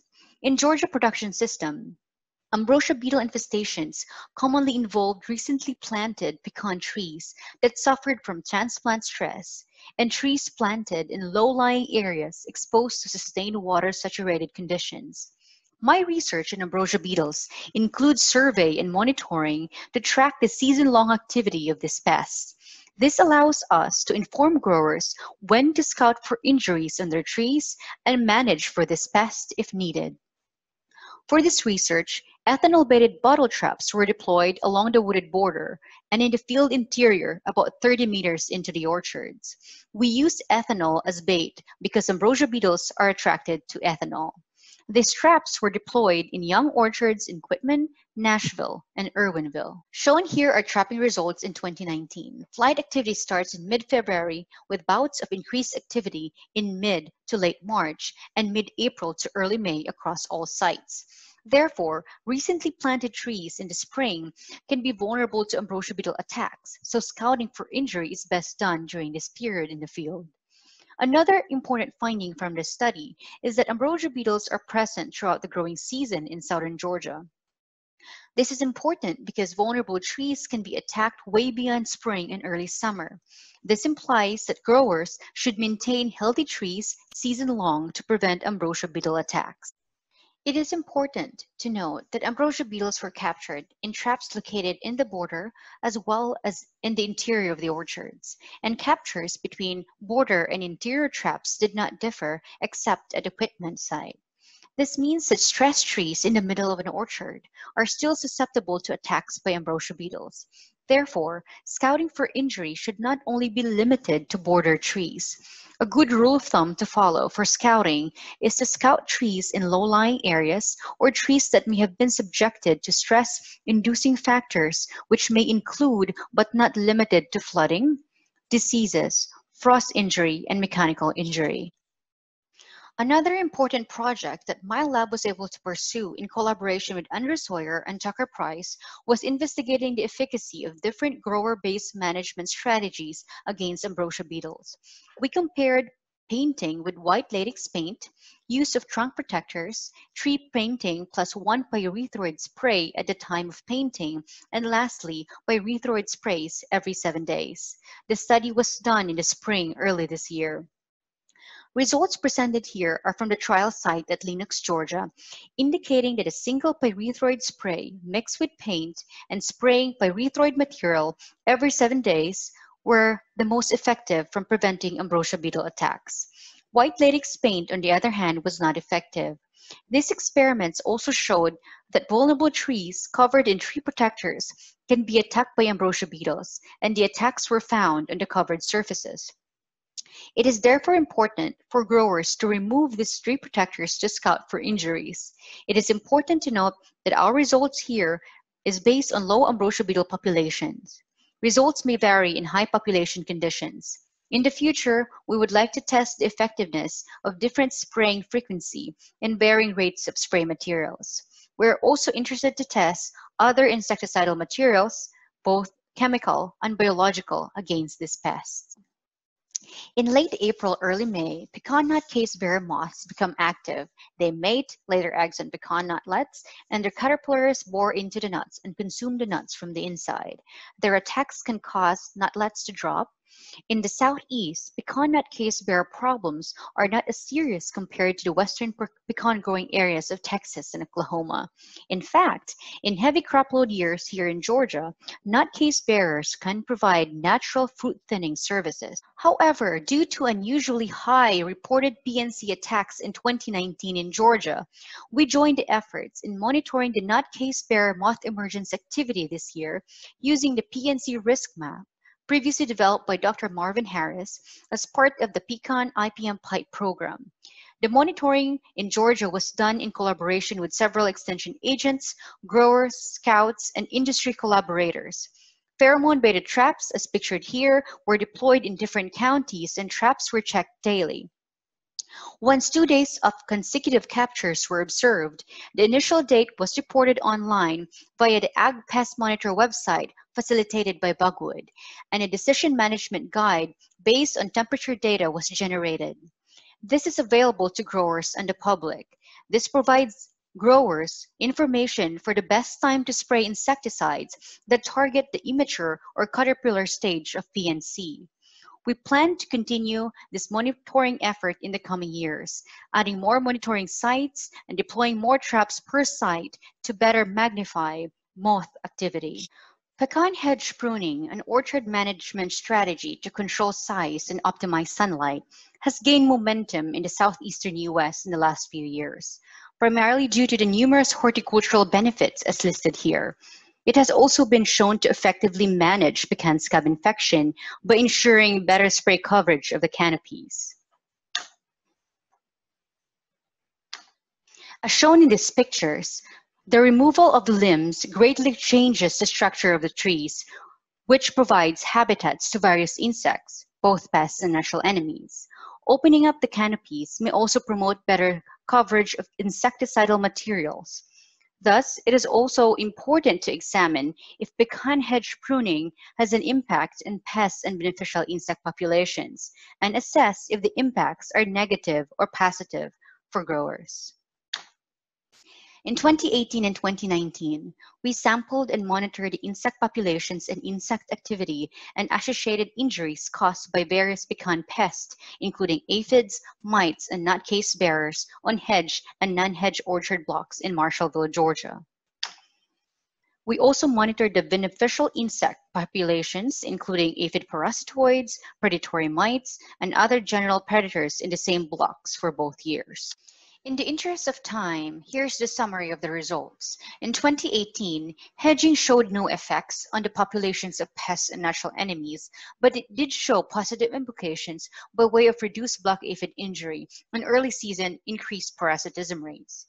In 2019, Aphid populations were higher on hedge trees during mid-season. Mites were higher in the lower canopy of hedge trees in August and higher in the upper canopy of non-hedge trees in July. Black aphid injury was the same for both treatments. Aphid parasitism was higher on non-hedge trees later in the season, and natural enemy populations did not vary between hedge and non-hedge trees. It is also important to note that the winter pruning program in the research blocks was as follows. Year 1, west side of the trees was pruned. Year 2, east side of the trees was pruned. Year 3, no pruning was done. Hence, we conducted our insect sampling and monitoring in years 1 and 3 of the program. Given the differences in the results in both years, we could preliminarily conclude that the effects of hedging on arthropod populations, both pests and natural enemies, may differ depending on the cycle or timing of the hedging program. In addition, in both years, injury on nutlets by PNC and insect-related injury at harvest did not differ between hedge and non-hedge trees. Generally speaking, our results imply that hedging does not make insect problems worse in a conventionally managed orchard. In collaboration with fellow UGA and USDA scientists, we are looking at how tree age and timing of pecan hedge pruning, either done in the summer or winter, can impact various aspects of pecan production, including yield, quality, water uptake efficiency, diseases, and below-ground entomopathogen populations. We have teamed up with an economist to help us assess the financial feasibility of this management strategy in the southeastern U.S. Perhaps one of the most important activities we do is conducting spray trials, as this allows us to test the efficacy of new materials in comparison with insecticides currently available in the market. It also is a practical way of tracking development of insecticide resistance. In the last 2.5 years, we have tested both labeled and unlabeled products against various pecan pests as listed here. Results from these trials are shared with growers and extension agents via extension meetings, spray guides, the MyIPM app, and in-person consultations. I included 2 insecticide-related updates here that some of you may not be aware of. First, Closer is now available as Transform WG, and the European Union maximum residue limit for chlorpyrifos or Lorspan is 0.05 parts per million. As U.S. pecans are sold to European countries, it would be good to take note of this information. It provides another reason to lessen the use of this broad-spectrum insecticide. Below are the results based on a trial conducted in 2019, comparing several ephecidal materials, Carbon, Closer, and Safina, and their impacts on aphids and the populations of parasitic wasps. The highlights of the results include all the materials tested decreased aphid numbers 7 days after spraying, and aphid numbers remained low on trees sprayed with Closer and Safina with a higher concentration 14 days after spraying. It is important to note that all the materials showed no negative effects on the parasitic wasp population. This implies that growers have access to materials with multiple modes of action that are potentially not harmful to parasitoids. My PhD student, Kyle Slusher, is replicating this study this year to confirm results. The same student is also involved in various studies pertaining to pecan aphid parasitism, including looking at changes in the aphid and parasitic wasp populations across 3 commercial orchards in Georgia. He is also looking at the distribution of parasitic wasp at different heights of the tree. He is also analyzing the cut content of predators such as lady beetles collected in pecan orchards to examine the composition of their diet. The findings from his studies will further elucidate the importance of maintaining thriving populations of beneficial insects in pecan orchards. Later in the growing season, from late July to August, pecan weevils emerge from the ground. They mate, they feed on the nuts, and female weevils use the mature nuts for egg laying, and the weevil larvae will bore into the nuts and feed internally. Based on previous studies, about 90% of the weevils use the trunk of pecan trees to climb up the canopies, while only 10% fly directly into the canopy. Taking advantage of this behavior, we explore the use of insecticidal netting impregnated with deltametrin, a pyrethroid, installed on trunks of mature pecan trees. This study is done in collaboration with Dr. Ted Cottrell at the USDA. Under laboratory conditions, we tested the efficacy of insecticidal nets on pecan weevil mortality and found that pecan weevils were mostly killed within 10 seconds of exposure to the insecticidal nets. In the field, significantly more pecan weevils were killed in trees wrapped with insecticidal nettings than those that were not. Follow-up studies in 2019 also indicated that nettings left for a year in the field were equally as lethal to the weevils than netting unexposed to the field, indicating lasting effects of the nets. It is, however, important to note that currently these nettings are not labeled for agricultural or commercial use. Given the nature of using such nets, once permitted, it may be more practical for small-scale growers or homeowners with pecan trees in their yard. Here are other IPM-based studies that my lab has been involved in. It includes releasing predatory mites using drones for biocontrol of leaf scourge mites, monitoring of the root-boring beetles to better understand their ecology and inform management decisions. Lastly, we have been surveying populations of the invasive brown-mom-rooted stink bug in South Georgia. Currently, no established populations of this stink bug species have been reported south of Macon County. It is important to be proactive in monitoring for this invasive pest that can be potentially damaging to many agricultural crops grown in South Georgia, including pecans. If you want to know more about these projects, please do not hesitate to contact me. Apart from the various research activities I have been doing, here are some web-based extension efforts that I have been able to initiate. First is the MyIPM app, which can be freely installed in Android and Apple phones. It provides a handy resource for pecan growers and extension agents on insect pest identification and biology and their management options. The pecan pest monitoring websites for pecan nut case bearer and ambrosia beetles are also accessible online. Lastly, I have been able to also provide timely insect-related updates via the UGA Pecan blog. Another extension material that I was able to develop together with the UGA Pecan team is this pecan management calendar that shows various aspects of pecan production and their respective recommendations. It is also printed in waterproof poster paper. Copies are available at the USPGC office. Printing of this poster was funded by the Pecan Grower Commission. I would like to thank my students, my colleagues at UGA and USDA, grower collaborators, extension agents, and funding institutions for continuously supporting my programs. I am very fortunate to be given the opportunity to serve the pecan grower community through the University of Georgia. Thank you also to the Georgia Pecan Growers Association for the opportunity to share my work.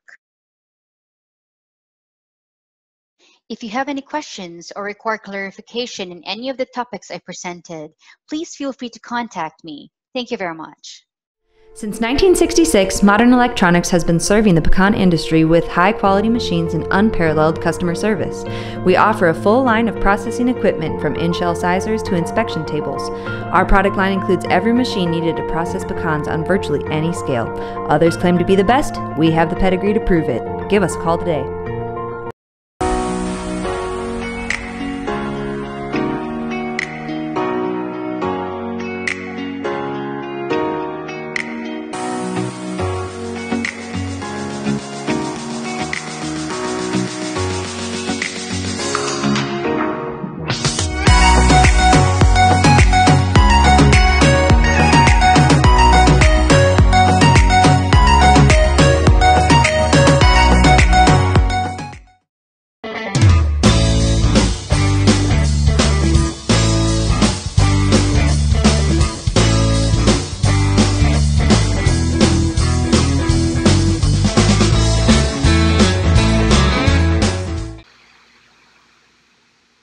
I would like to thank the Georgia Pecan Growers Association for the opportunity to present this information to you today.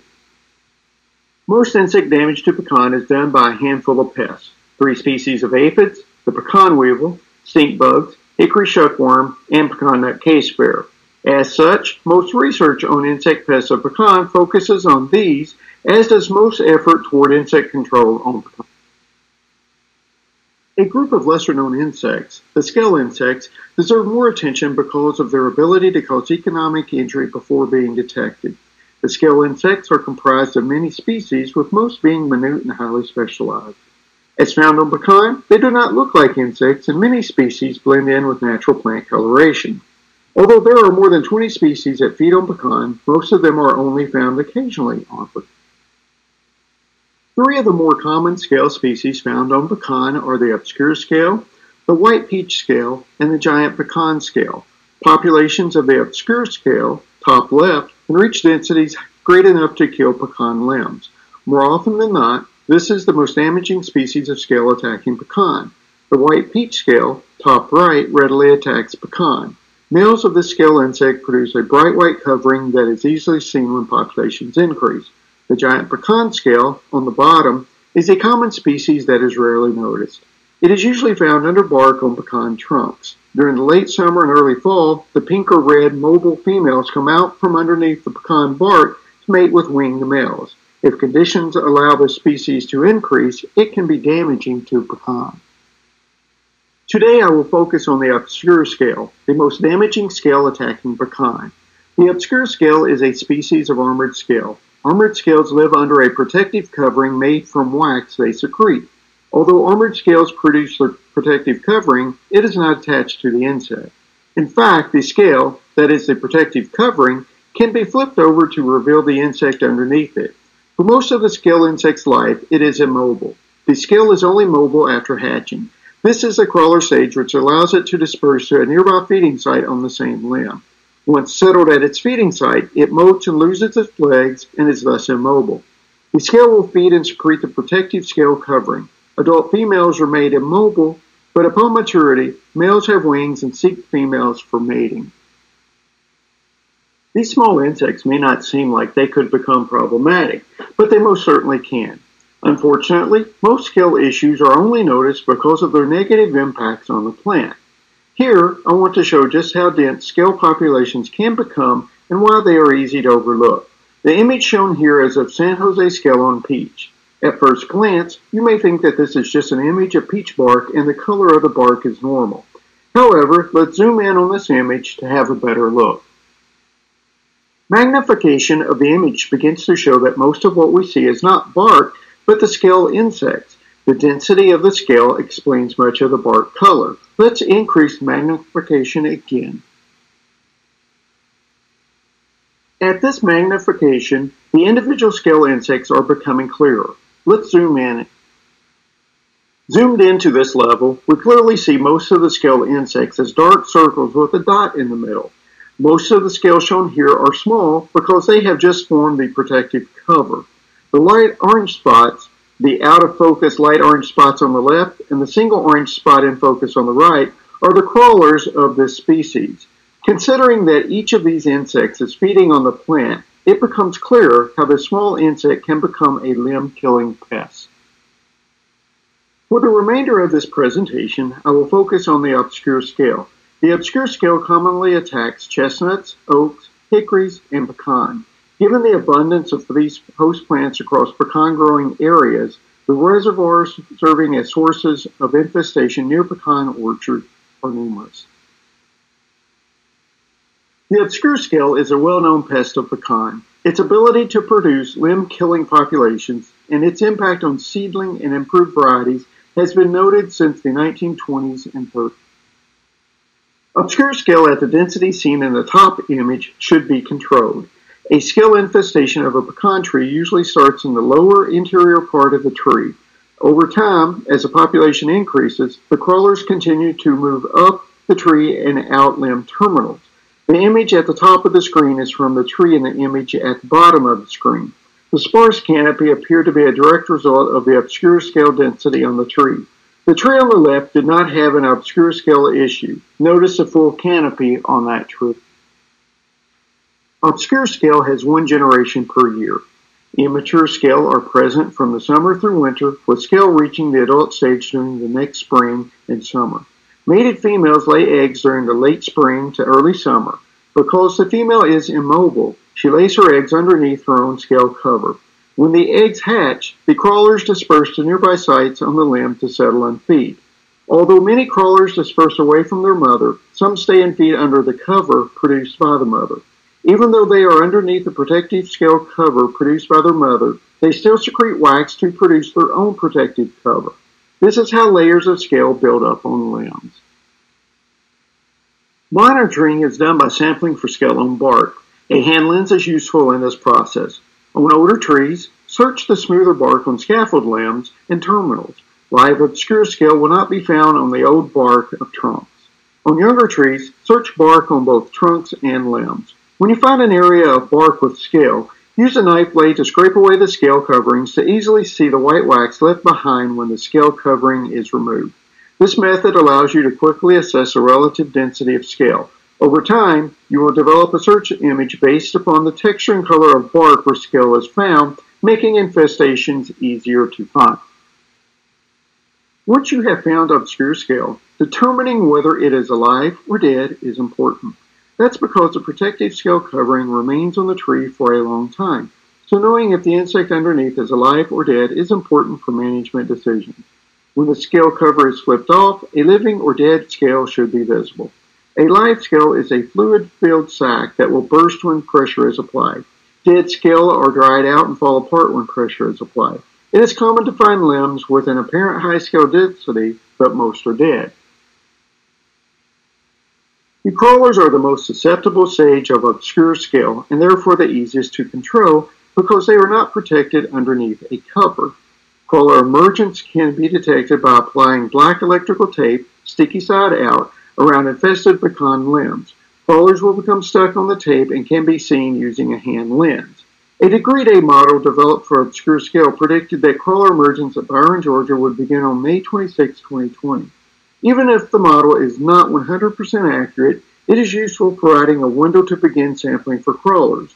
Recently, warmer winters make this model even more useful determining crawler emergence. Almost a 2-week earlier emergence of crawlers was predicted between 2020 and 2014. When an insect can become as abundant as obscure scale, natural enemies will exploit that resource. In fact, there are predators of this scale, specifically certain species of lady beetles and predaceous mites that feed on crawlers. In addition, there are several species of parasitic wasps that attack this scale. The hole in the scale cover in the top image is where a parasitic wasp emerged through the scale cover after eating the scale insect. But one of the more interesting biological control agents of this scale is a pink scale fungus. When scouting for this scale, the fungus is commonly observed growing out from underneath the scale covering, having already killed and consumed the scale insect. The parasitic wasp and the fungus are why patches of dense scale can be comprised of mostly dead scale. Historically, dormant oils have been the choice for controlling scale insects on orchard crops. Application of dormant oil at 2% to pecan using high volumes to ensure thorough coverage is needed. A typical air blast application using up to 100 gallons per acre will not provide the coverage needed. Application volume of the oil solution must be high enough to suffocate the scale. A repeat application 10 to 14 days later is recommended. Where layers of scale exist, dormant oils may not provide an expected level of control. Hickories are noted to be sensitive to dormant oil applications under certain conditions. Mixing dormant oil with some sulfur or sulfur-containing products can form phytotoxic compounds. Please read the label for any dormant oil product you will apply to pecans. Insecticides provide another management option. However, targeting the vulnerable crawler stage will provide the best results because the crawler has not formed a protective cover.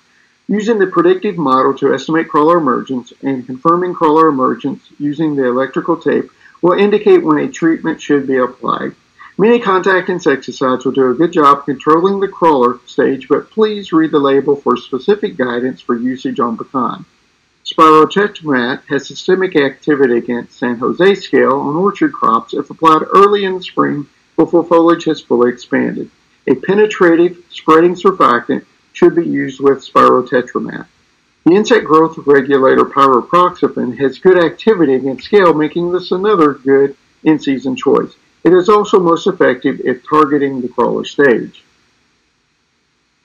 The take-home message I wish to leave you with is to be aware of scale insects on pecan, especially obscure scale. Unfortunately, you may notice its effect on the tree before you notice the scale. Learn to recognize scale on pecan and the density of living scale that should be controlled. Be aware of the control options for different times of the year and how to achieve the best control possible with each option. Thank you for your time.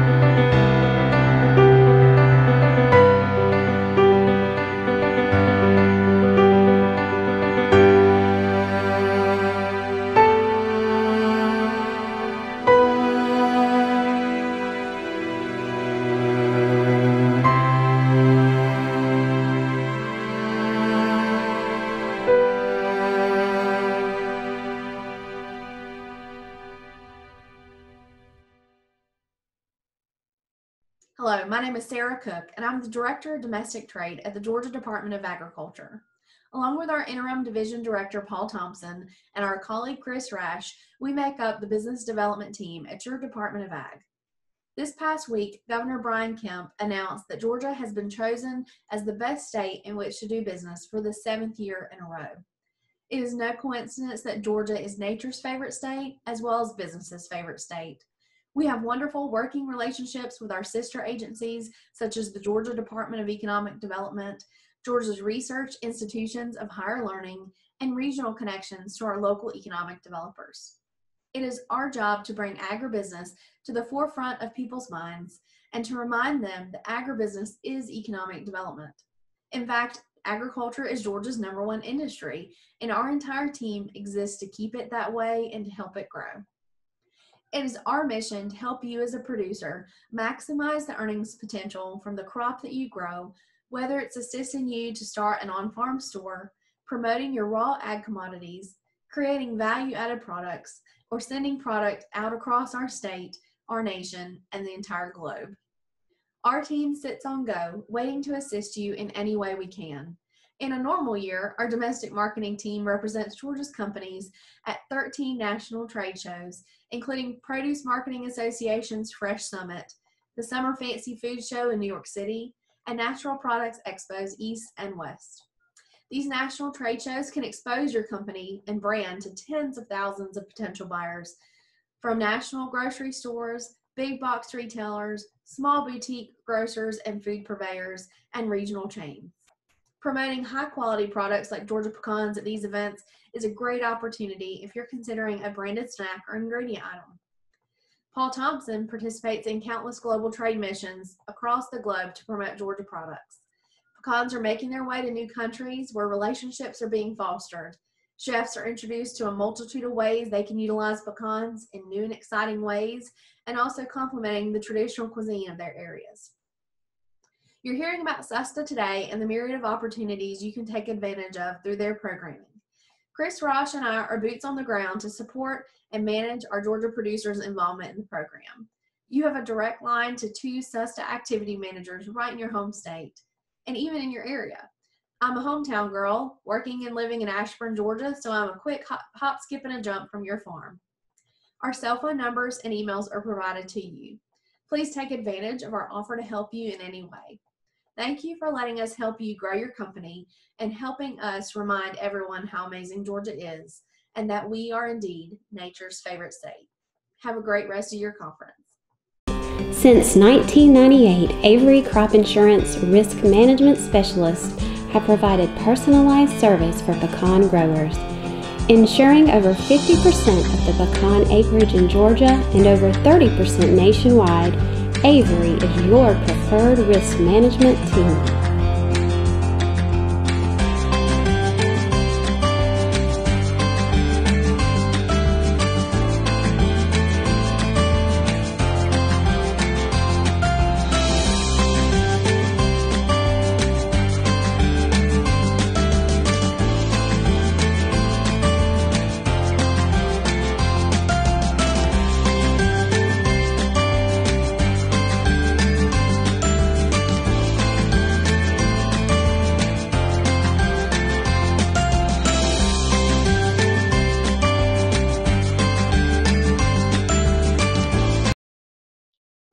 Hi, my name is Danielle Coco. I'm the Marketing Director at the Southern U.S. Trade Association. Thank you to the Georgia Pecan Growers Association for inviting us to give this presentation to you all today. I'm coming to you from my home office in New Orleans, which is where SUSTA is headquartered, but we cover the full southern region. We are a regional trade association that is federally funded primarily by the USDA, but our members are the departments of agriculture throughout the South. So Agriculture Commissioner Gary Black is one of our board members, as are the secretaries and commissioners of all of the southern departments of agriculture. All right, so let's first talk a little bit about eligibility before I jump into the programs. For companies to partake in SUSTA's programming, you have to be headquartered in our region. As I mentioned, we are funded through the USDA, so companies that are not in the South can access very similar programs through different associations that are just like SUSTA. Companies have to be small to medium sized by Small Business Administration size standards. So you can be up to 3 times the SBA size limit. And we want to make sure that companies have adequate resources and product supply before really exploring exporting with us. So hand in hand with that, we want to see an annual sales minimum of about $50,000. And then the company types we work with, we work with growers and farmers, but we also work with manufacturers who are maybe doing more of a value-added product, as well as export management companies who don't own the brands, but they manage the export. And then the products themselves have to have a brand name on them. SUSTA helps companies promote brands, not just commodities. And they have to be made from at least 50% U.S. agriculture. So I don't think that's going to be a problem with Georgia pecans being 100% U.S. grown. And then the USDA likes to see an origin statement on products that are being promoted through the program. So it could be the Georgia grown logo or a Made in the USA logo. Or just something simply stating that it's a product of America or USA. And the product types we work with, it's quite a broad list. You'll see everything from grocery staples, including alcoholic beverages, seafood, pet foods, supplements, and all natural beauty products, really anything that can meet that 50% U.S. agriculture content. All right, so now we'll jump into the fun part, our programs and how we help companies increase their exports. Our global events program consists of 3 different event types.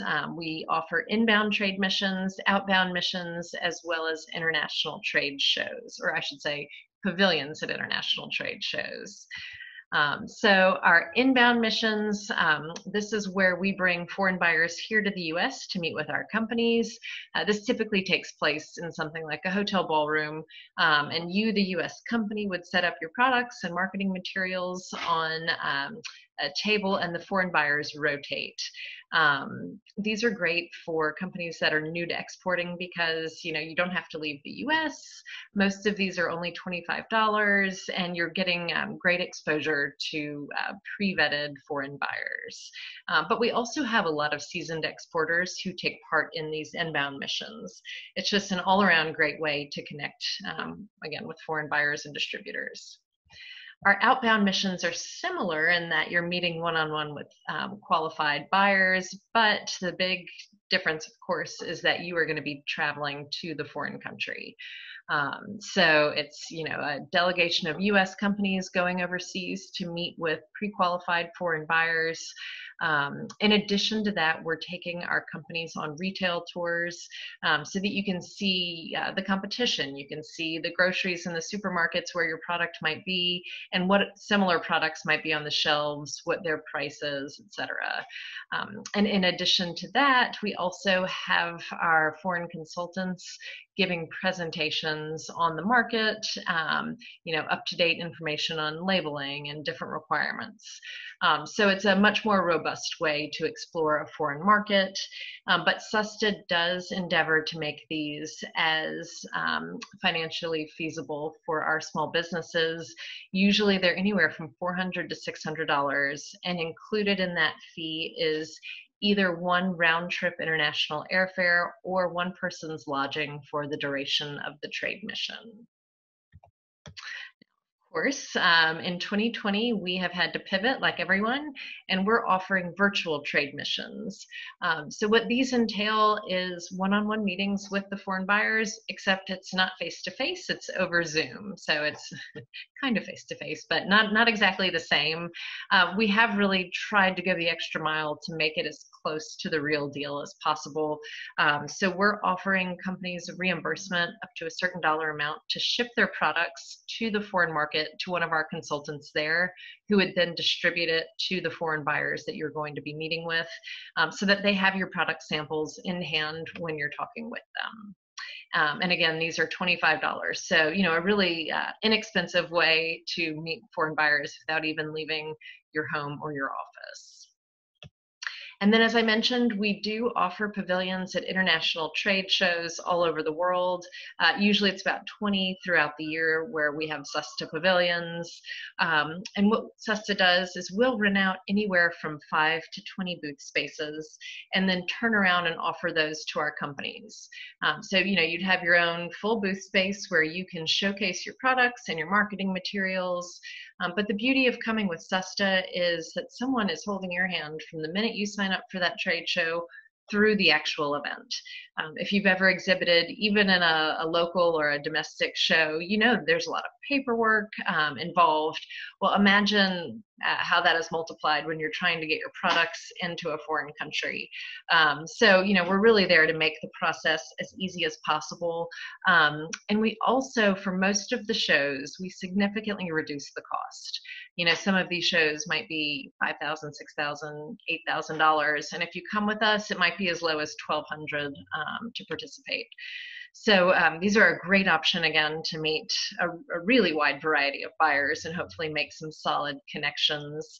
In addition, SUSTA always has add-ons to these events. So if it's a market where English is not the primary business language, we'll have translators or a translator in your booth for the whole show. If it's a show like this one that we have here, which is a produce trade show, we'll even have chefs on hand who are preparing samples of, this is sweet potatoes. As you can see, you can't exactly sample that without cooking it. So we're really trying to make it as easy as possible for our U.S. companies to go to these shows and exhibit.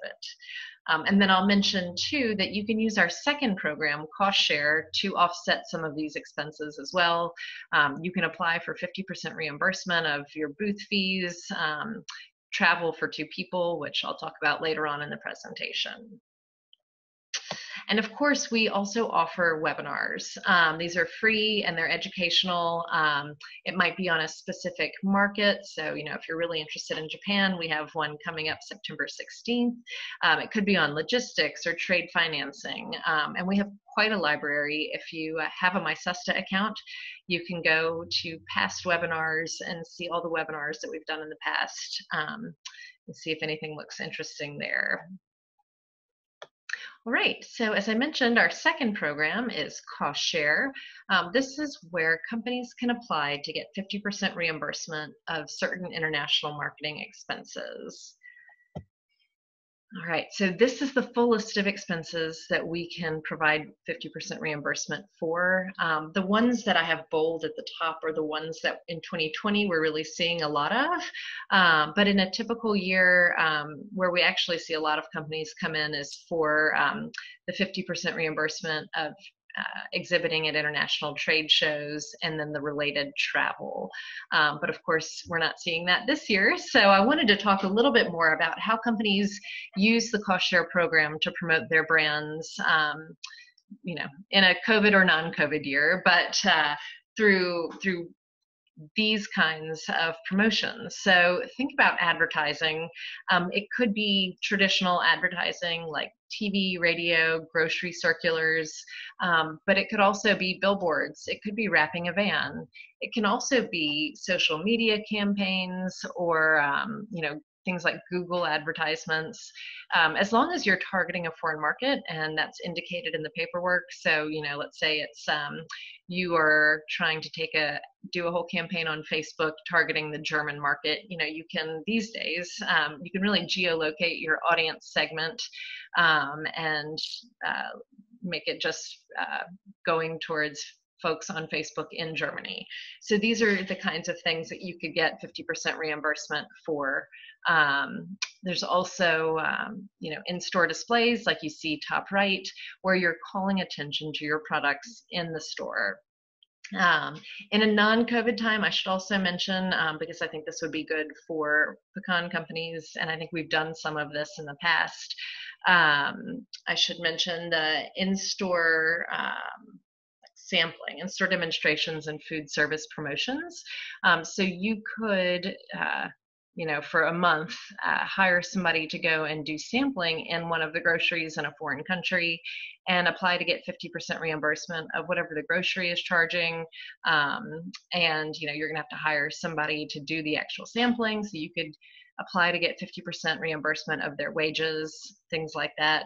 So this program is really a way for you to get creative with your international marketing dollars and then apply to SESTA to get 50% of that back. All right, so how you get started is you would sign up on our website, sesta.org, and you let us know which of our programs you're interested in participating, global events and or 50% cost share. Then we'll review your account, and as long as you meet basic eligibility, we'll mark you eligible. For the 50% cost share program, there is another step. Companies have to apply each year for the cost share funds, and what that entails is you let us know, in the calendar year what promotions you're going to be doing in what countries and how much you're going to be spending. And then when you submit your application, there's a $250 application fee, and you will pay a 6% fee in the contracting process, and that 6% fee is on the amount that you're requesting in reimbursement. So if you tell us, hey, I'm going to spend $20,000 on promotions in Taiwan, and I'm going to request $10,000 of that back from SESTA, you would pay a $600 fee on that upfront. Then you go out and you do the promotions, and you make sure to collect the invoices and the receipts and all of the things that we're going to need from you, and then you submit those to SESTA, and it's usually about a month before you'll get your reimbursement, your 50% reimbursement. And I should mention before we stop the presentation that SESTA and the Georgia Pecan Association have done some other events that are really specific for Georgia pecans in the Taiwan market, but I'm going to let Samantha talk more about that. So in closing, here is my contact information. If you have any questions about our programs or how to get involved, please give me a call or shoot me an email. We'd love to get you on board. Thanks so much. Bye-bye.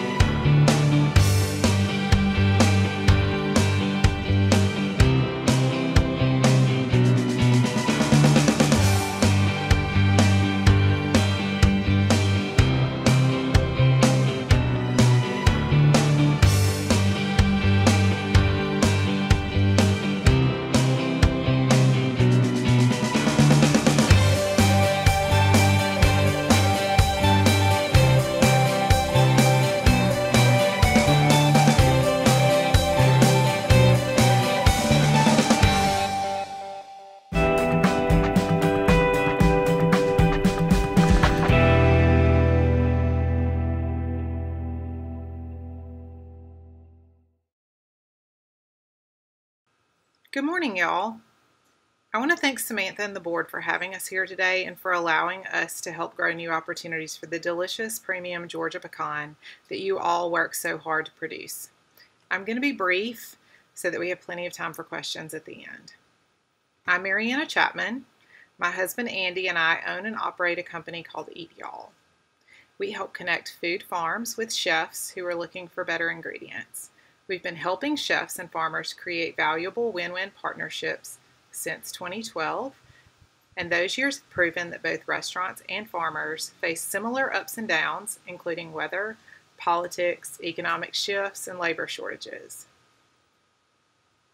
But I think I speak for all of us when I say that this year has been a real doozy. The implications of restaurant closures, travel limitations, supply chain interruptions, and so much more due to COVID-19 have exposed opportunities that from our vantage point have been hiding just beneath the surface for at least a couple of years.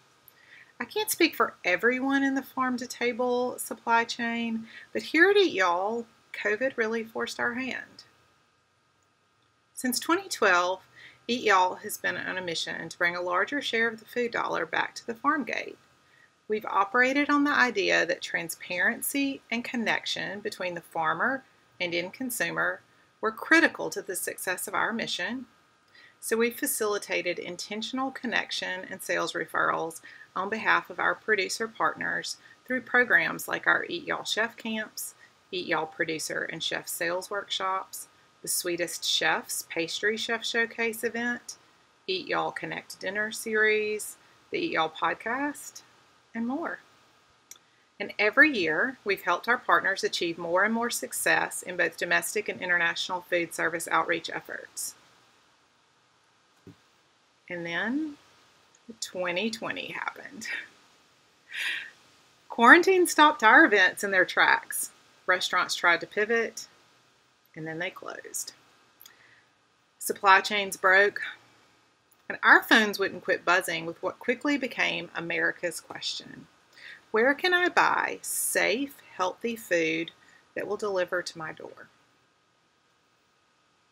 Overnight, we were back in the direct-to-consumer business. By the first week in April, we had launched FineFamilyFarms.com with an up-to-date directory of hundreds of American farms who offered local pickup and delivery or nationwide shipping and had inventory in stock and available for sale. Thanks to Georgia Grown and your own organization, many of your operations were on our initial directory. Within 30 days of launch, our email list had grown to over 24,000 subscribers who all wanted one thing: weekly farm product updates. Colleagues of yours like Sunnyland Farms, Front Porch Pecans, Gamus Pecans, and the Cohen family have been closely involved in our efforts over the past years and in the past months too. But then reality set in. Homeschooling, working from home, and managing the most lived-in house many of us have ever experienced did not bode well for grocery shopping across dozens of separate farm websites. At my house, grocery shopping all but became a full-time job, and I consider myself to have a few connections in that department. In May, restaurants did start opening slowly, only to discover that their sources for ingredients weren't back, or would never be back. Basic groceries we've all taken for granted weren't available in volume for many restaurants. Chefs still tell us they're having to rethink everything. Y'all, the second quarter of this year was nothing short of triage. For many in our sphere, it was simply about survival. Some of you had the blessing of surviving fourth quarter sales volume in the midst of social distancing. And some of you are climbing much more daunting mountains. We stand with you in that. Today, however, I am here to challenge and encourage you. The time has come to face our new reality, our new normal, It certainly does not look like what we expected at the start of this year, but that does not mean that this decade has anything short of unprecedented opportunity in store for your business. To meet the opportunities presented by demand for high-quality, safe groceries touched by fewer human hands and delivered to their door, last week we launched an online marketplace at findfamilyfarms.com. where consumers can one-stop shop directly with American family farms and artisan food makers to get better groceries delivered. To meet the opportunities presented by the shakeup in ingredient availability and broken supply chains to restaurants, we've also launched Eat Y'all Direct, a procurement service that gives chefs quick and easy access to the full range of ingredients offered by America's farms, shipped straight from the farm to the restaurant. It's true farm to table. With both of these projects, Eat Y'all is serving as a third-party sales and marketing venue, offering direct-to-consumer sales on Fine Family Farms and food service and wholesale at Eat Y'all Direct. We spent 2 months negotiating high-volume shipping discount with UPS to make direct shipping more cost-effective for everybody involved, and we are saving customers and producers time while maintaining something that's very important to us: 100% customer, price, and quality transparency for our producers and bringing more dollars back to the farm gate. Our mission is steadfast. Georgia pecans are a premium product. They are obviously superior to their competition in nearly every way, overwhelmingly preferred by the chefs who have tried them with us. We've sampled these pecans to chefs across America and the world. It's time more people know about Georgia pecans and how to get them. I would encourage you to sweep away any pre-existing assumptions that you've held about the marketplace and be open to new opportunities and new ways of doing business, because as the executive chef at a major MGM resort told us in mid-August, the supply chain broke and it keeps getting worse every week. We're rethinking everything. It was truly a privilege to work with the Georgia Pecan Growers Association in a small way during our India outbound mission last September. On that mission, we introduced dozens of the top chefs in New Delhi to the delicacy that is the Georgia pecan.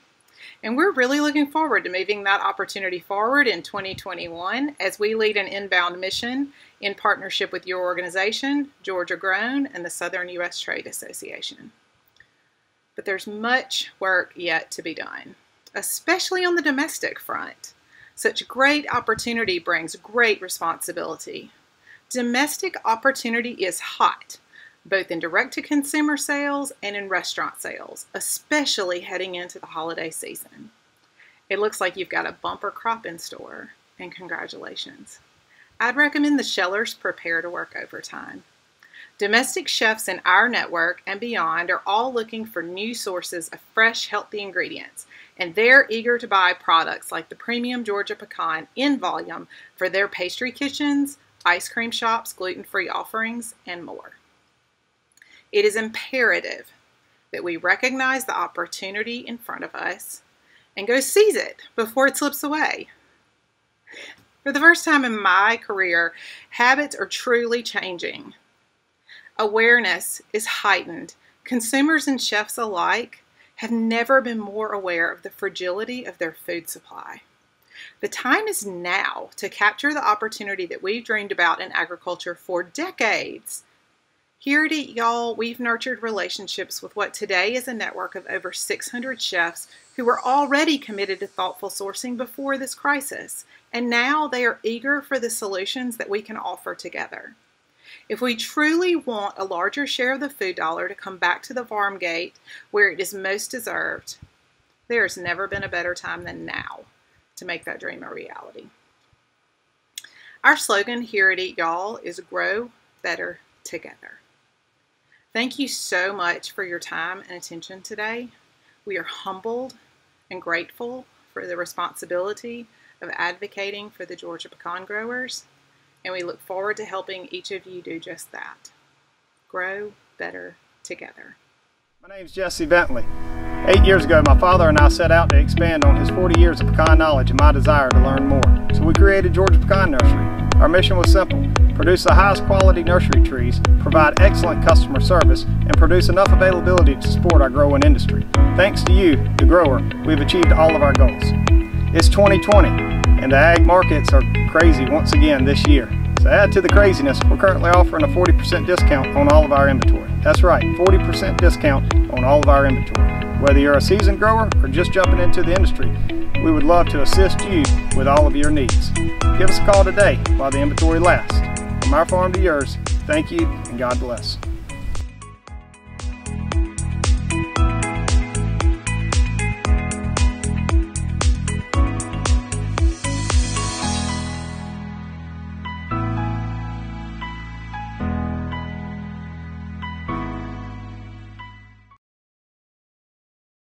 Good afternoon. I'm Richard Morgan, GM at Equus International Consulting, and today we'll be giving an overview of the Georgia Pecan Growers Association e-commerce platform in China. First, a couple of things that we'd like to go over besides a bit of background. Number one, what's the reality of the situation in China for U.S. agriculture? Recently, there's been a lot of noise in the media, and it hasn't really chimed with the reality on the ground. Next, I'd like to get into some of the particulars of our promotional work and our supply chain management, including the upgrades that we put into the store this year. And finally, we'd like to finish with our goals for the rest of the year and our objectives going into 2021.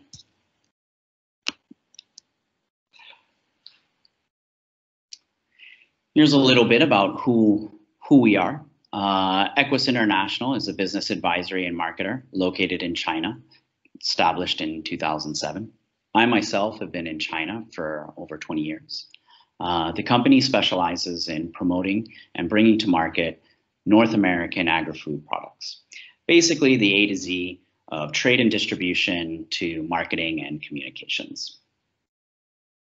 Our supported products are found throughout the country, both online and offline, in over 60 cities, having reached multi-million-dollar sales. And we're also active in some of the adjoining markets, including places like Vietnam, Thailand, Singapore, and Malaysia, among others.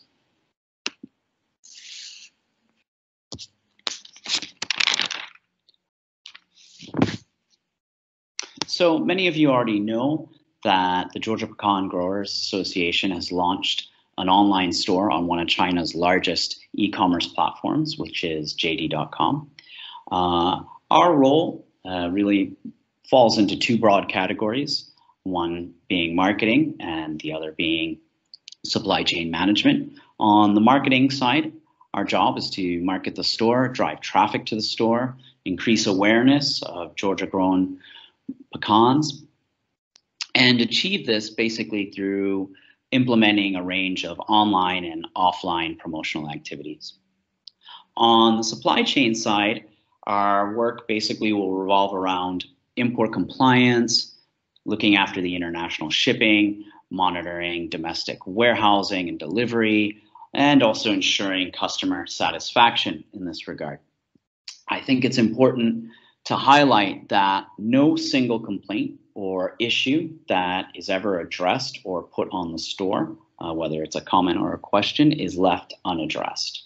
So any comment or any feedback of a customer which is less than 100% satisfied, we will actually engage that customer and make sure that their experience is a positive one.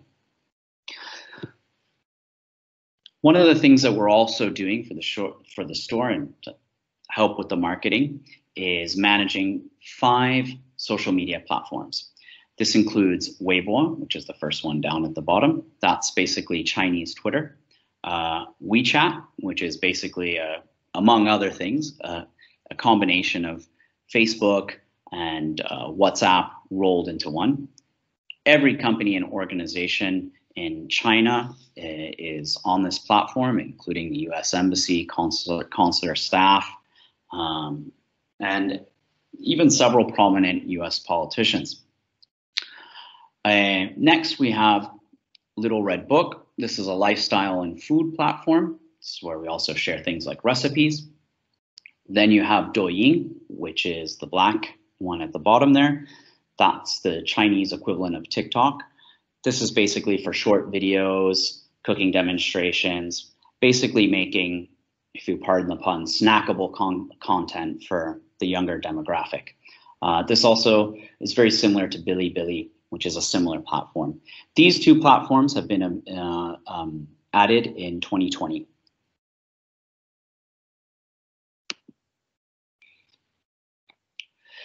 So taking a moment to look at the market in China and what's been happening. Of course, we're hearing a lot, in the news about China.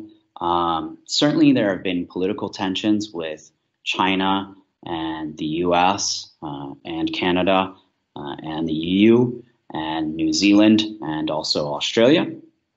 However, there's been no fallout with consumers who still prefer imported products and see U.S. agricultural goods as clean, safe, and healthy. I think also one of the challenges that we've had this year has been brought about by the pandemic. However, this has also created an opportunity in that this has driven more sales onto online platforms like Alibaba and JD.com. If we look at some of the numbers at the bottom, just in this short period from April to June, JD.com's annual customer base grew by 30 million people to over 417 million users. I think also one of the key things that we're not hearing about is, in spite of all the noise about the trade war, a lot of the trade barriers and tariffs that have gone up in the last few years due to the trade war have actually quietly been removed in 2020, including many audit requirements which were in place only last year. Now, as we see that with the offline trade, I think then what's very interesting is online trade has been totally unaffected. There were never any penalties introduced, nor have there been any disruptions in that element of commerce for U.S. agricultural goods. I also think that if we take a moment to zoom out and look at the big picture, the macro environment for U.S. ag is looking very good. China has 20% of the world's population, 10% of the world's arable land. It also has acute water shortages, and to this we have an increasingly sophisticated consumer base, which are looking for clean, safe, imported goods. Many of them have traveled and want products which are authentic and healthy.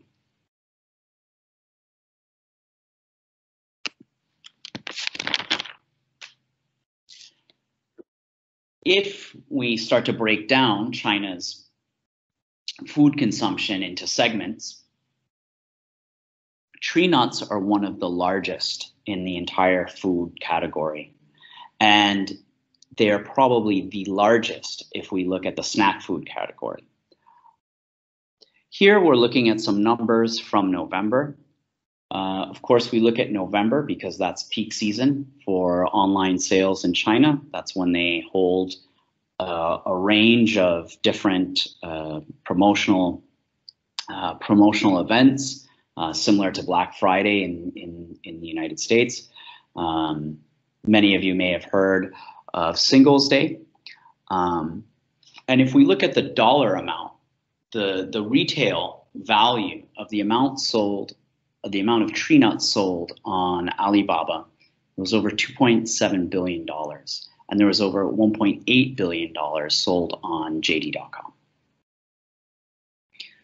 Finally, if we look at the year-on-year growth, we've got almost 17% growth from the previous year. I think this year, when we get to November 2020, we'll see even higher numbers.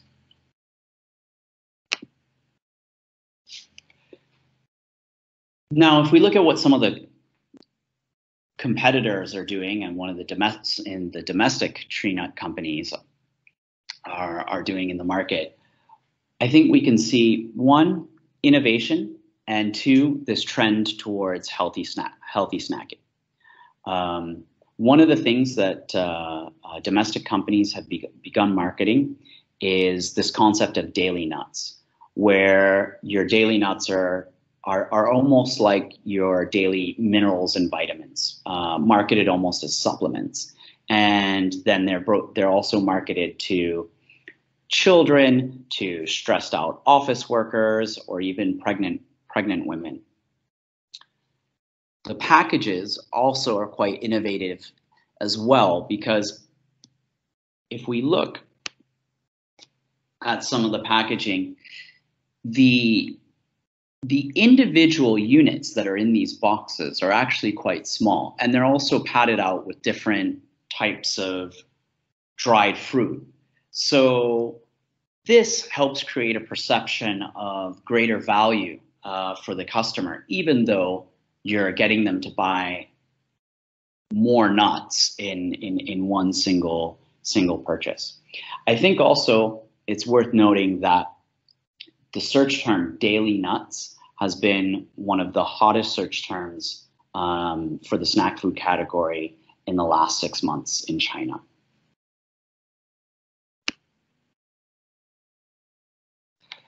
In 2019, in a survey, these are the top 10 factors that are that Chinese consumers consider when choosing nuts. I think all of these play well to the Georgia Pecan Growers Association's growers' overall strengths. Georgia nuts are certainly superior to anything coming out of Mexico or out of South Africa. Again, the U.S. is well known for its food safety standards. I think one note, though, that I would mention is that even though packaging comes at the bottom of the 10, it's still one of the major factors. So it is important to have eye-catching packaging. I think packaging for retail, it's also, if I'm going to put on my supply chain management hat on for a moment, it's important to have packaging which is resealable, whether that be a bag or jars or tins. For the bags, certainly a nitrogen flush helps.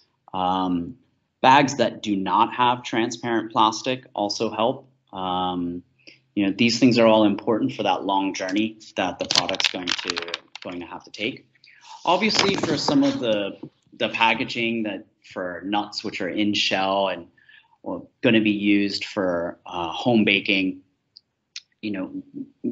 maybe not quite as critical, but still, it is important to have robust packaging, which is also eye-catching.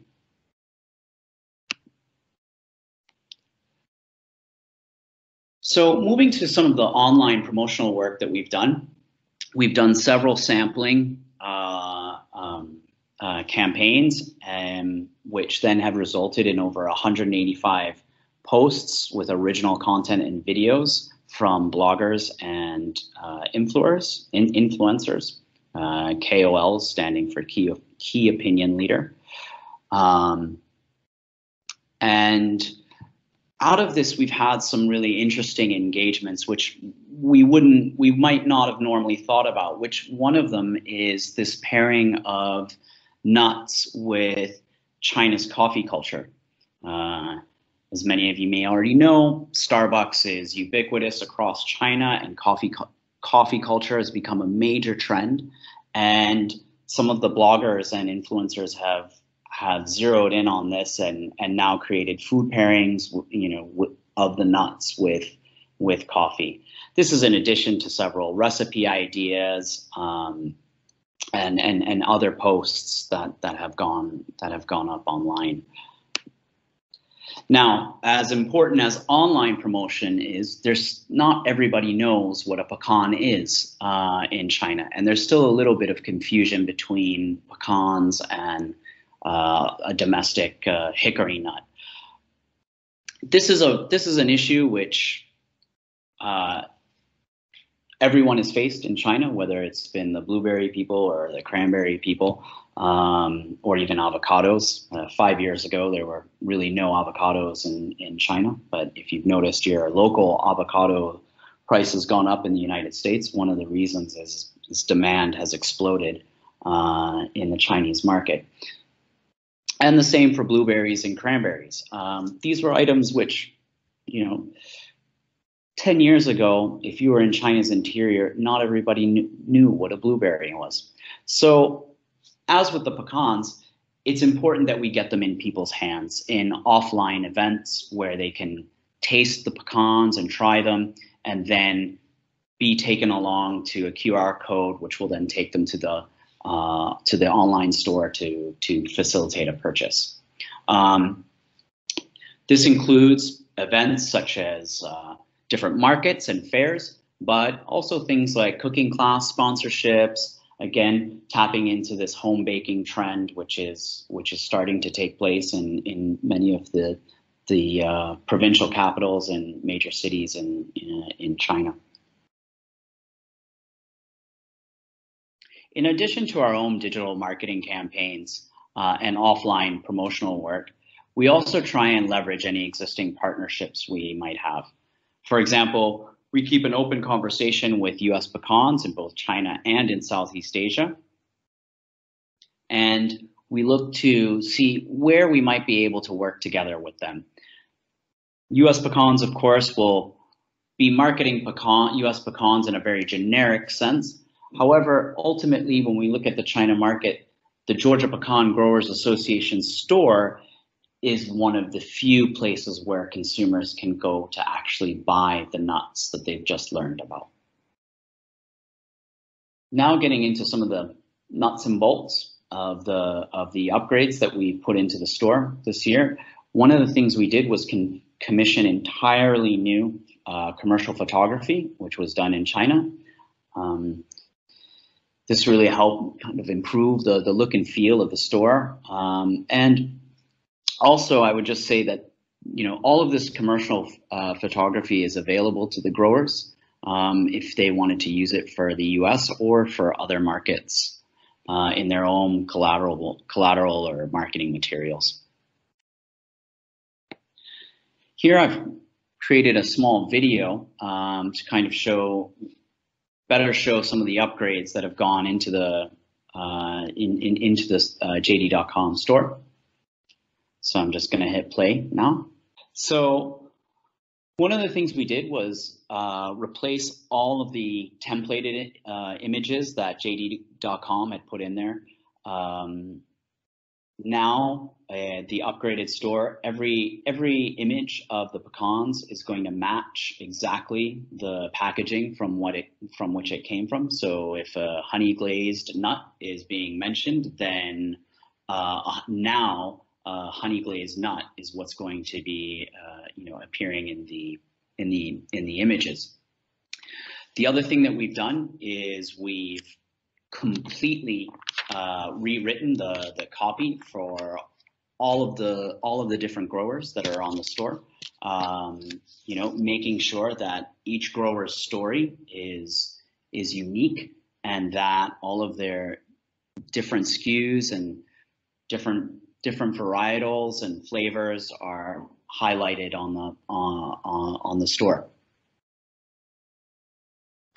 Finally, one of the things we've tried to do is just make everything as easy and digestible for the viewer, so that they're very clear on what they're buying and what are the different attributes for each product. I'm pleased to say as well that we've had a newcomer that we just added recently. For anybody who's interested, I think the application time only involves about 4 pieces of paperwork and a turnaround time of about 2.5 weeks. So we put on purely pecans, pecan butter and granola on the store. And we're very happy to have them, not only because the products are great and well suited to where the Chinese market is at this time, but also because the more SKUs we have, the more searchable the store is. The more searchable the store is, the more visible it is, the more traffic that then goes to the store. So all of that information, including recipe ideas, help build our visibility. So we really also want to get even more products and more SKUs onto the store. Looking at our strategic objectives for the rest of the year and going into 2021, we've got 4 things we'd like to achieve. 1, supply chain optimization. We're almost there, but there's still some minor things that need to be improved, although I'm confident that those will be tightened up by the end of this year. 2, continue to drive traffic and improve the overall store rating. Currently, our best record is 6,000 unique visitors in 1 month, looking at the store over 17,000 times. We want to build on that number. Next, increase our order conversions. And finally, launch new brands and new items on the store. As I mentioned before, that's critical to increasing the visibility of the online store. And last, look for opportunities on other platforms and extend our reach. This year, I'm pleased that we've been able to expand our reach on 2 video platforms, but it would also be good to further this by then looking at smaller regional retail online sales platforms, which will help our visibility. However, you don't have to take my word for it for some of our activity. Here, I have all the QR codes for the different platforms. The first one is JD.com, which is the store itself. If you take your cell phone, you'll be taken to the store by scanning that QR code. Next is, as I mentioned, Weibo, Chinese Twitter. I think that's also a very good place to start because it's one of China's largest platforms. And that will also give you a sense of all the different information, whether it's recipes, ideas, or stories about the different growers that are on the store, can all be found there. And then, as I mentioned before, there's WeChat, Red, and then the video platforms, which are Bilibili and Douyin.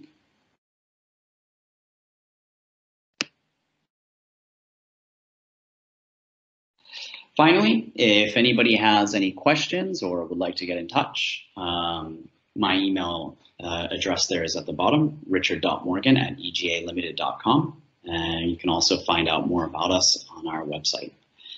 Thank you very much, and I look forward to answering any questions you might have.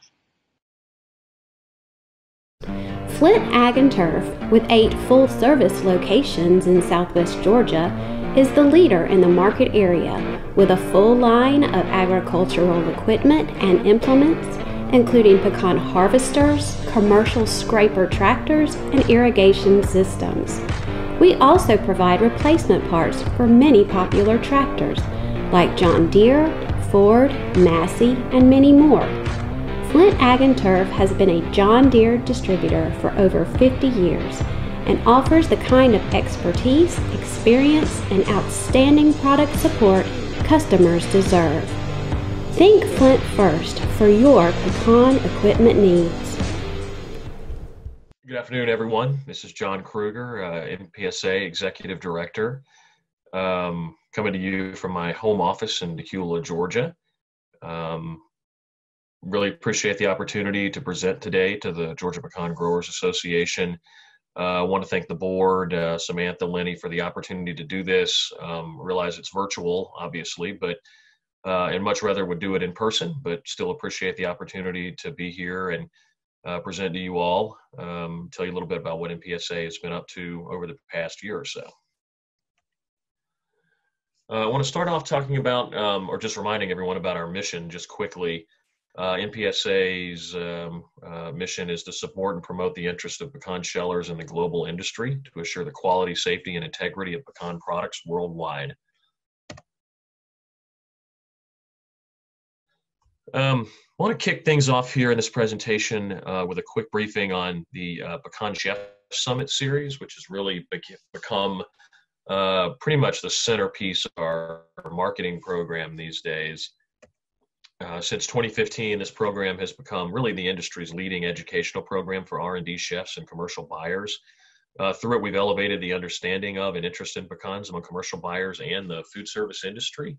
We have a lot of different channels represented at these events over the years, food service companies, hotels, universities, major chain restaurants, and airlines, just to name a few. Quickly, I'm going to share with the group here a quick 3-minute video. Rather than just me talking and describing this event, I thought it might be helpful for you to see it firsthand. So bear with me just a minute. I'm going to pull it up here. We have some video on our website. This video recording is from one of our recent events, and you probably see some familiar faces in here, but definitely think it will give you a much better idea of how this event plays out in person. This is a whole new world of pecan land.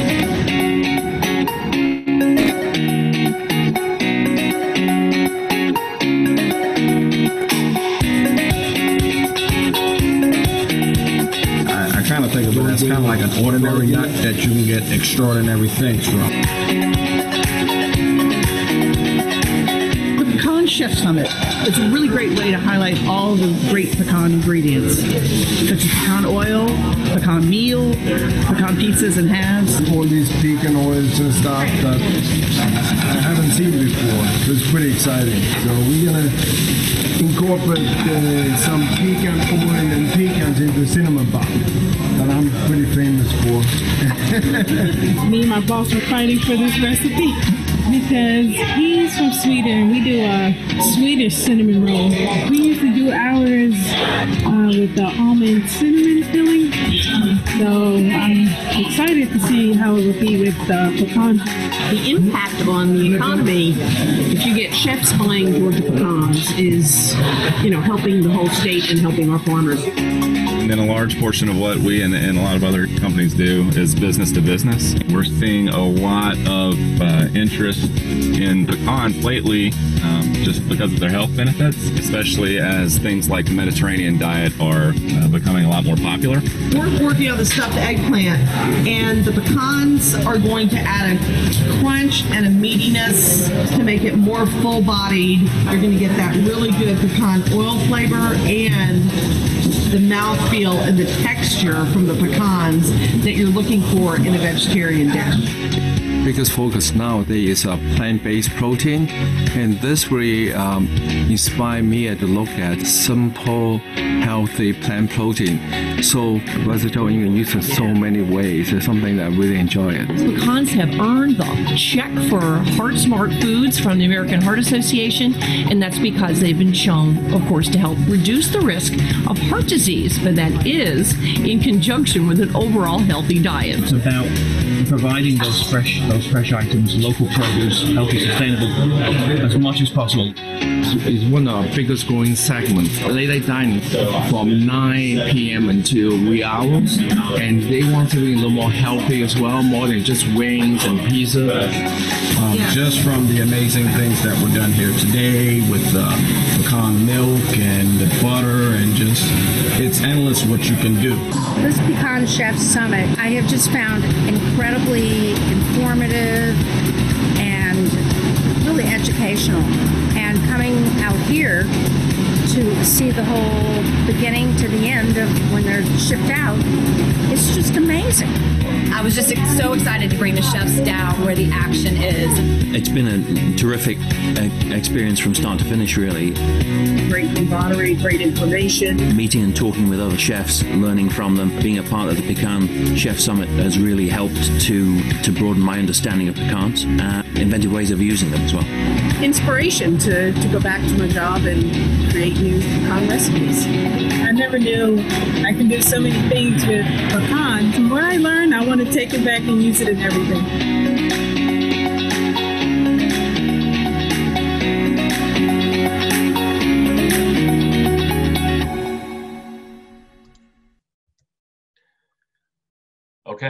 there you go. Let me go back to the slideshow here. So these are just some of the major brands that have attended our events over the past 5 years. At least these companies have sent at least one representative to participate. So you can see here you've got some major players that have had this experience firsthand. Just to drive it home a little bit more, these are some of the commercial applications that have been developed as a result of the Chef Summit.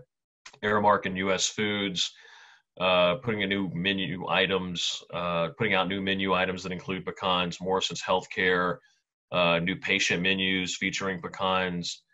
UMass, University of Massachusetts, dining program where they put together some new pecan recipes. And southernbite.com, which is a food blog, had a representative at one of our events, and they are now consistently putting out recipes that include pecans. So again, just a sampling of how this is a direct positive impact on the pecan market. I want to send out a big shout out and thank you to the American Pecan Council. It's their financial support that makes these events possible these days. In 2018 and 19, we had Chef Summit events in Atlanta and San Antonio.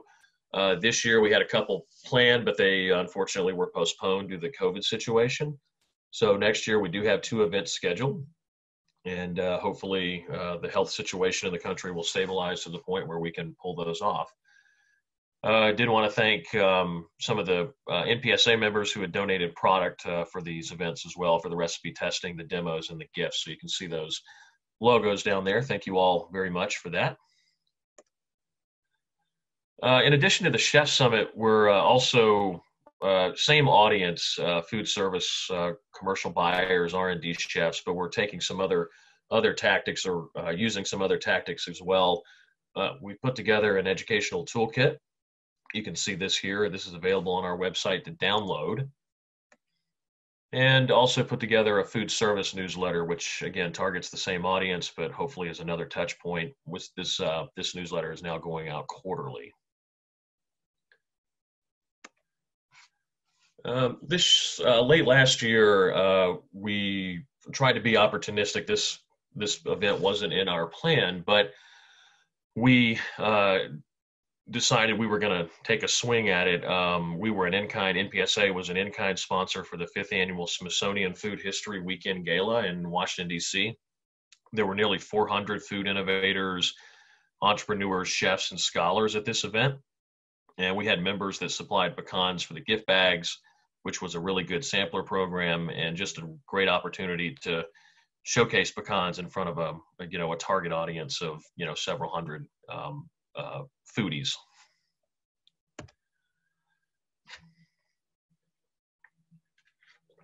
So outside of the marketing program, I wanted to touch on a couple of other projects around research. One of them is our shelf life study.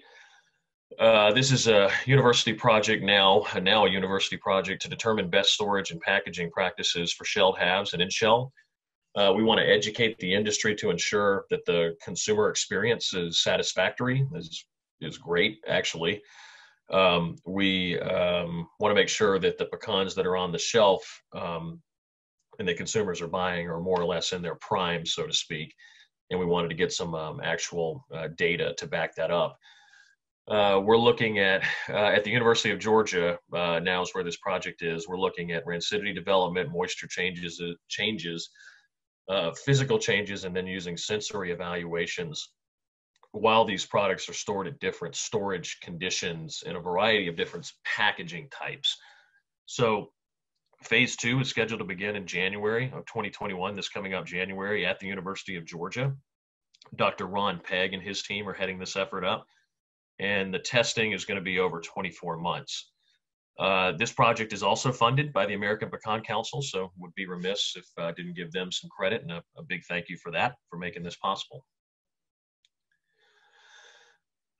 Another project, this is also at the University of Georgia, with a slightly different tact here.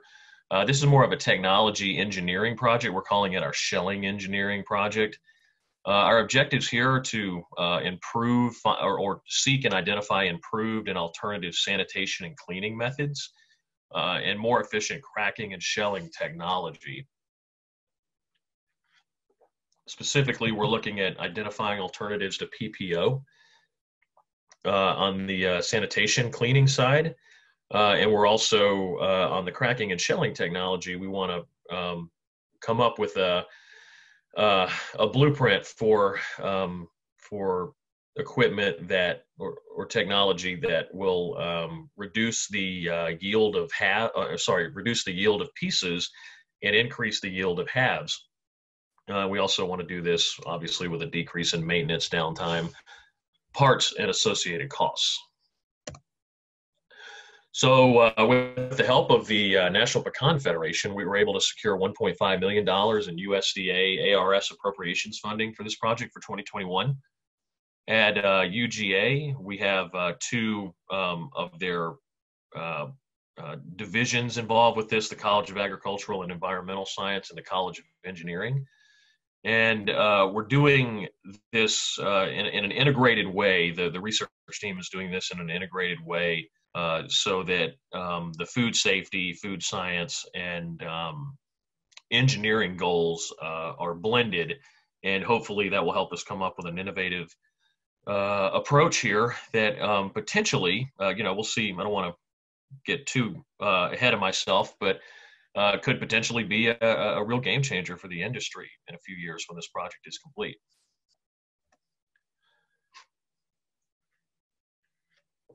Last thing I wanted to mention, you may have heard last week that the USDA is purchasing pecan pieces on the open market.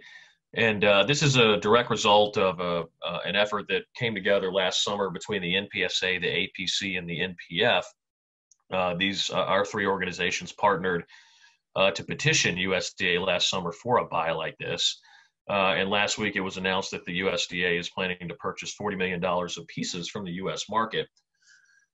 This is going to be through the USDA Section 32 program. So the purchases are going to supply federal food and nutrition programs, school lunches and food banks, things like that, which is good. Obviously, there's a need there, particularly this year and probably going into next year too, with the COVID-19 situation being such a having such a negative impact on families and institutions across the country. But we're also pleased that this purchase will help clean up the oversupply of undervalued pieces that are out there on the market today. So, it's going to certainly help the pecan industry as well. So that's all I had today. Again, want to say thank you. Ask everyone to stay safe. Again, I wish we could be together in person. We're under the same pressures here. Our annual meeting had to be canceled. Next week, we're actually doing the first virtual meeting. So it's just something that all organizations that put on meetings are dealing with this year. So hopefully, again, things will stabilize here sometime soon, and we'll all be able to get together in person, hopefully starting in 2021. So until then, stay safe. Thanks a lot, and take care.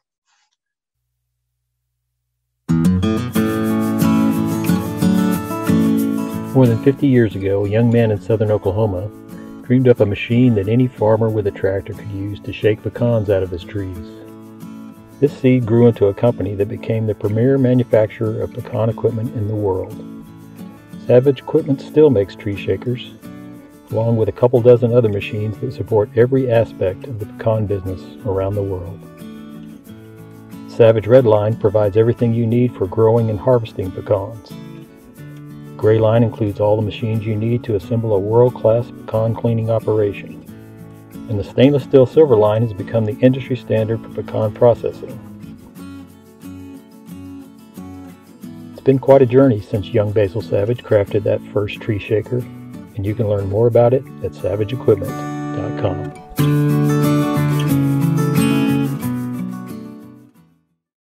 Finally, today I'm going to try to give you an update of what's currently going on with the pecan market.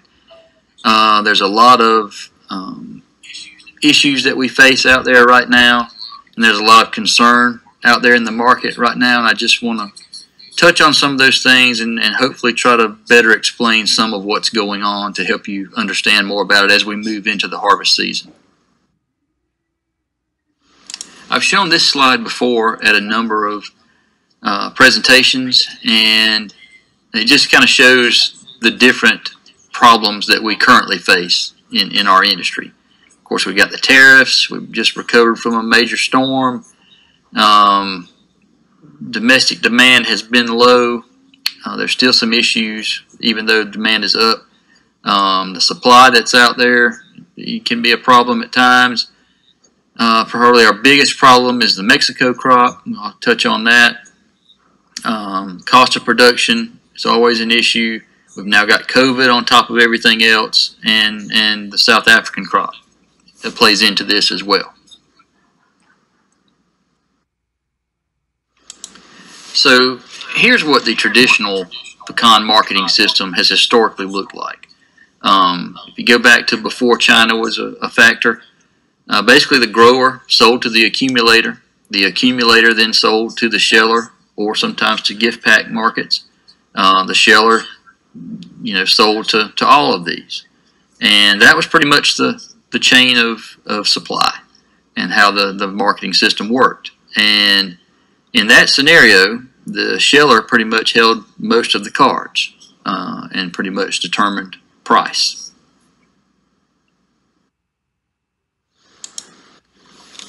After China came into the market in 2007, the landscape shifted a little bit there. Because China was buying primarily in-shell pecans, that gave an opportunity for the grower to benefit directly from sales to China. So the grower had that option.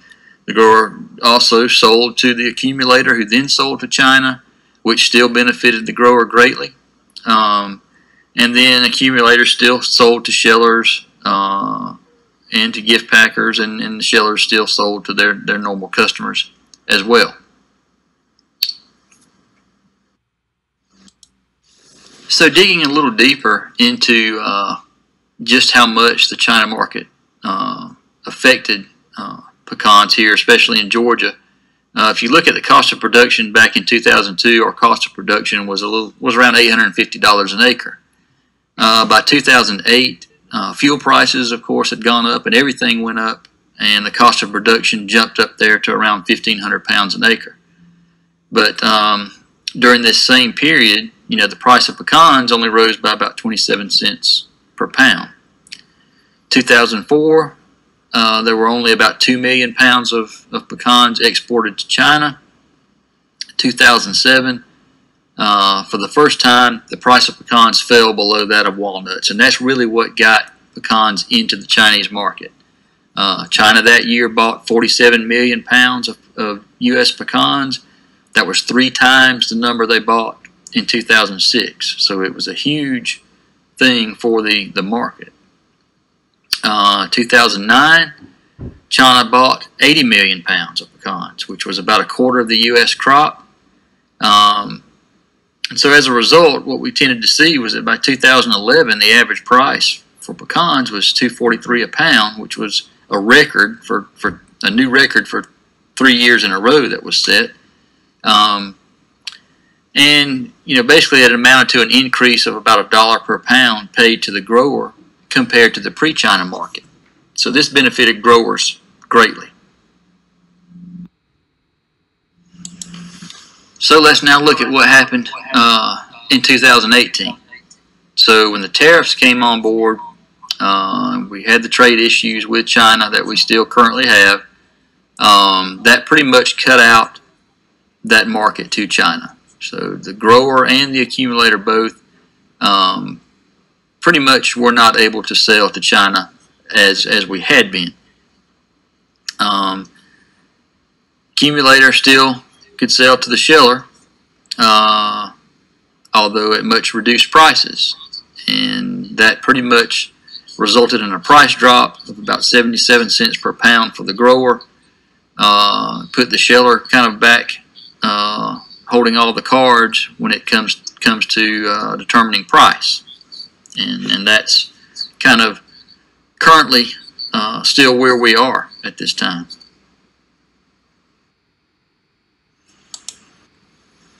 But there's been even another wrinkle put into this, and that is Mexico. Mexico is one of our biggest problems as far as pricing for the domestic U.S. grower. Mexico, and we'll talk more about this in a little bit, is, you know, they sell to the accumulator, they sell to the sheller. And this compounded with the fact that China is still there's still issues getting nuts to China. We saw a little bit better movement last year, but there are some issues currently there. And China drives 20% of the global demand for pecans, so they're a big customer, and we really need them at this point. That's no secret to anybody. And I'll talk more about Mexico in just a minute.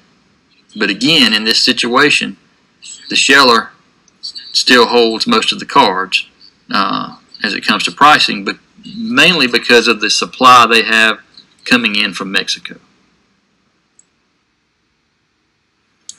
Growers used to combat some of these price problems by storing nuts. That has now become a bigger gamble than it used to be. Because there's such a large supply out there now, coming from Mexico, but also from South Africa. And because South Africa is in the southern hemisphere, their crop comes off about June. May or June is when they start to harvest. So that gives us only about a 6-month window to move the nuts that we have stored at better prices than we sometimes may see in the fall. So it complicates that issue as well, of knowing when to store and if that's going to work out or not.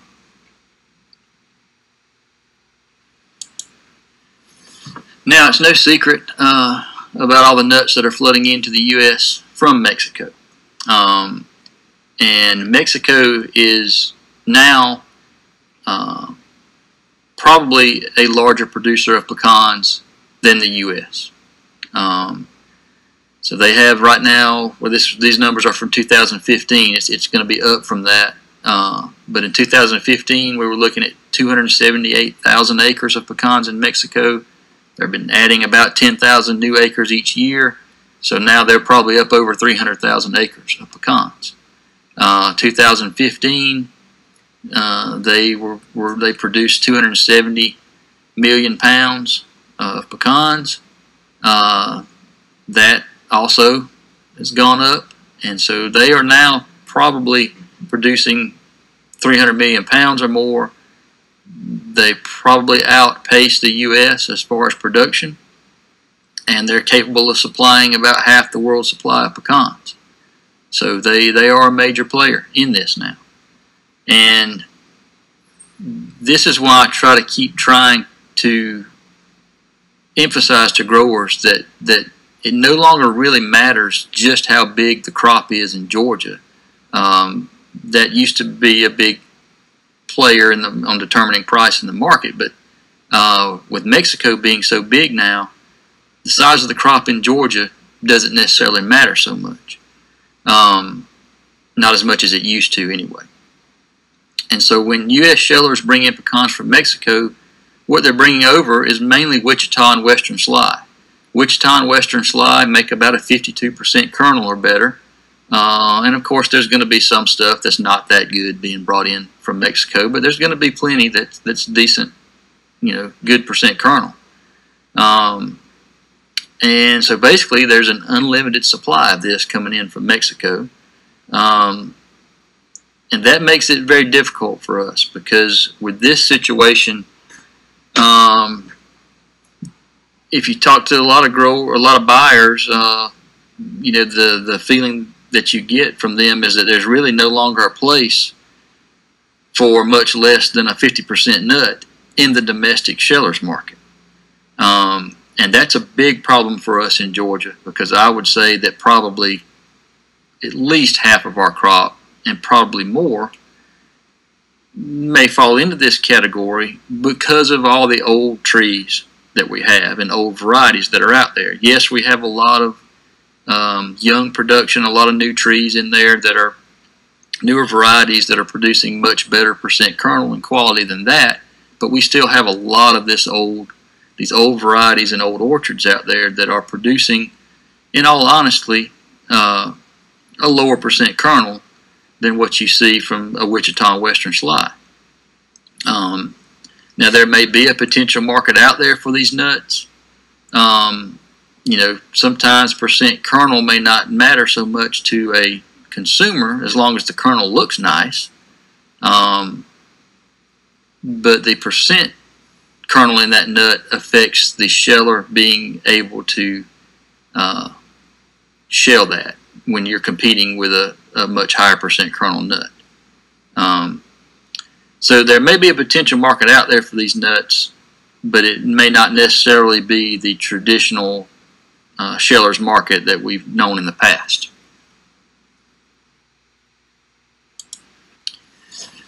Now in 2019, even though we had tariff situation still in place, we did see more pecans moving to China, indirectly and directly, and that did help bolster prices a little bit for the grower last year over what we saw in 2018. Of course, it still wasn't up to what we saw prior to the tariffs, and I don't know that we will get back there.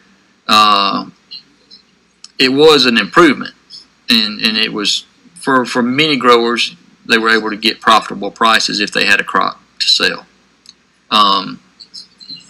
But some of the issues regarding that may have changed.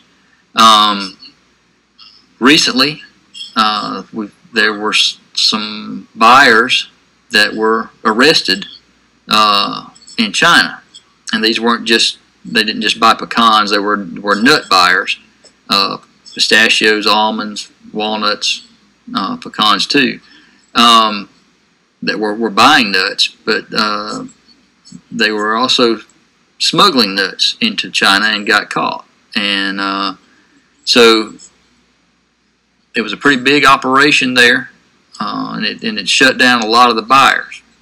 There are still buyers in place there that can buy, but they definitely have to deal with the tariff situation, and this does present another issue for us this year. Now, there's no question that the in-shell market is a great benefit to growers, but without that in-shell market to China, growers lose a lot of leverage in the market as far as price goes. And we have to ask the question as we go forward, how much in-shell marketing is there going to be done by the industry? And I'll get more into this in just a minute. But Western growers tend to be less affected by the influx of Mexican crop into the U.S. They're still affected, but probably to a lesser extent than we are here in the Southeast, because the cultivars they grow in the West are pretty much the same cultivars grown in Mexico. And their yield per acre is higher than we produce here because of their sunlight and the vigor of their trees with such a with hedging being employed so much there, and the age of their trees is younger in general.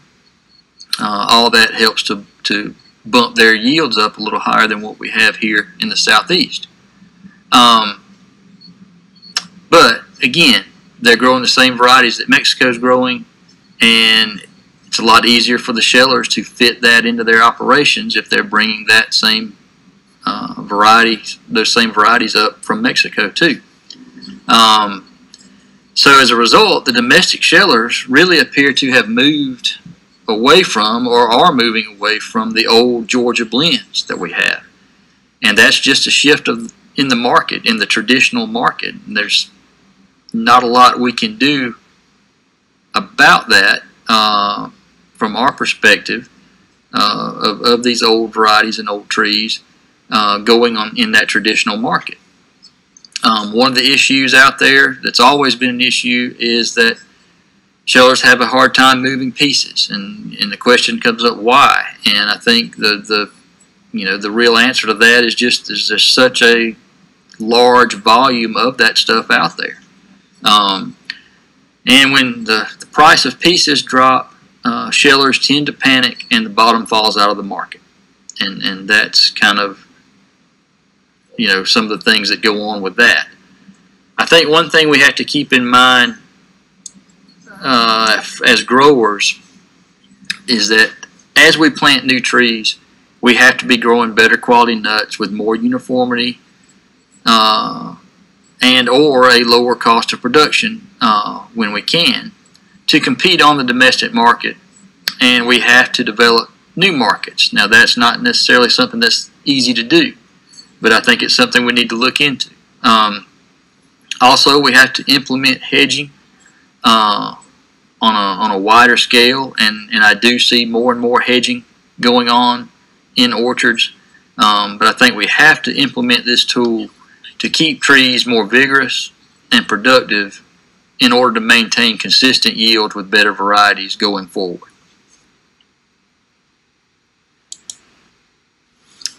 Another issue that we have is that the USDA basically wants a unified industry at all costs, and I know many growers have a big problem with shellers being a part of the APC board, and to an extent that is certainly understandable.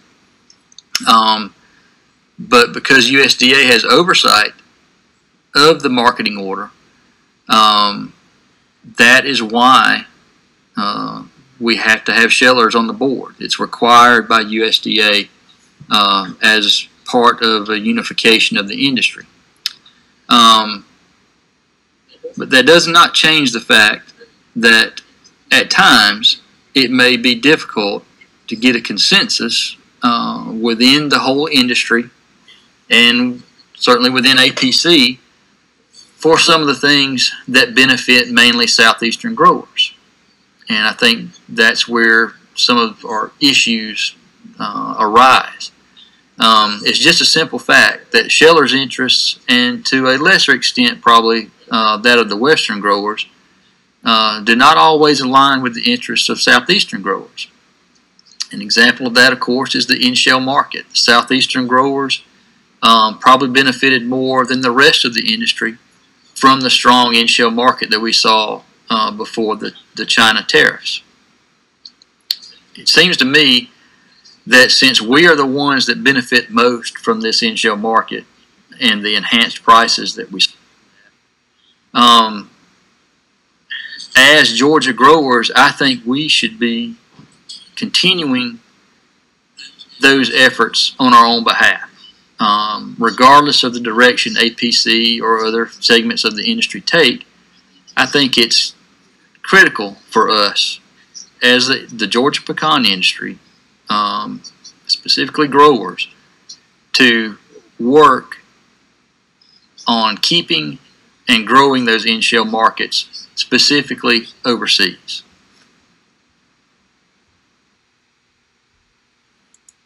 Now, just for clarification, I want to kind of do a sidebar here and talk some about the American Pecan Council and US Pecan Growers Council and kind of define what those entities are. I think most people probably know, but there may be some out there that don't. The American Pecan Council manages the federal marketing order, which is the money that is generated when you go to sell your pecans. So 3 cents per pound for improved varieties and 2 cents per pound for seedlings is paid into the federal marketing order, which American Pecan Council manages. And again, and I can't emphasize enough, the importance of the oversight by USDA of these funds. USDA basically determines what the APC can and cannot do with this money. The board of the APC is made up of growers, 3 growers, 2 shellers, and 2 at-large members and alternates from each region of the U.S. Where pecans are grown. Now, there's a little bit of controversy depending on who you ask about this next statement, but I think that everyone that attended the meetings when the federal marketing order was being promoted understood that the original intent of the APC was as a tool to improve domestic promotion and research. You can look back in the testimony of the people that testified on behalf of the marketing order prior to its implementation, and that's what their statements in the hearing were, that we needed to do this to improve, to get better domestic promotion and research. And that's kind of how it was sold to the industry.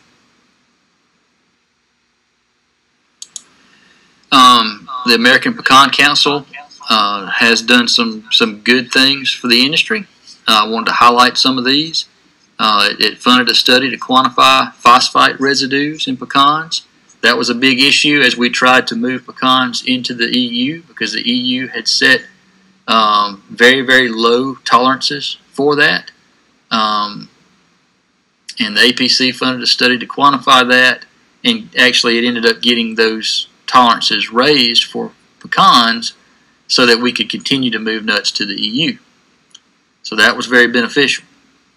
It has recently funded a pecan shelf life study, which I think is one of the key things that we need to work on as an industry to be able to market nuts, because the shelf life of pecans is one of the main drawbacks as far as keeping pecans on the shelf and getting consumers to buy them.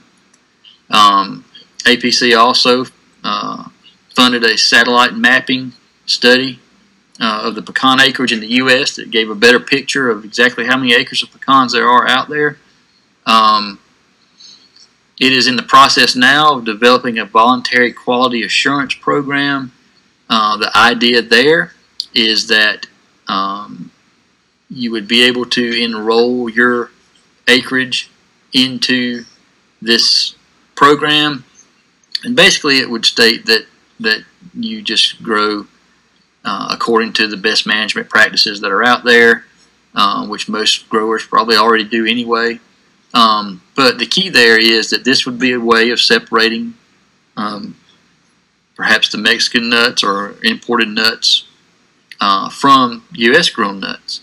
And so any nuts that have that stamp or seal that would be made available to them through this quality assurance program would not be able to be blended with Mexican nuts or any nuts that did not have that seal. And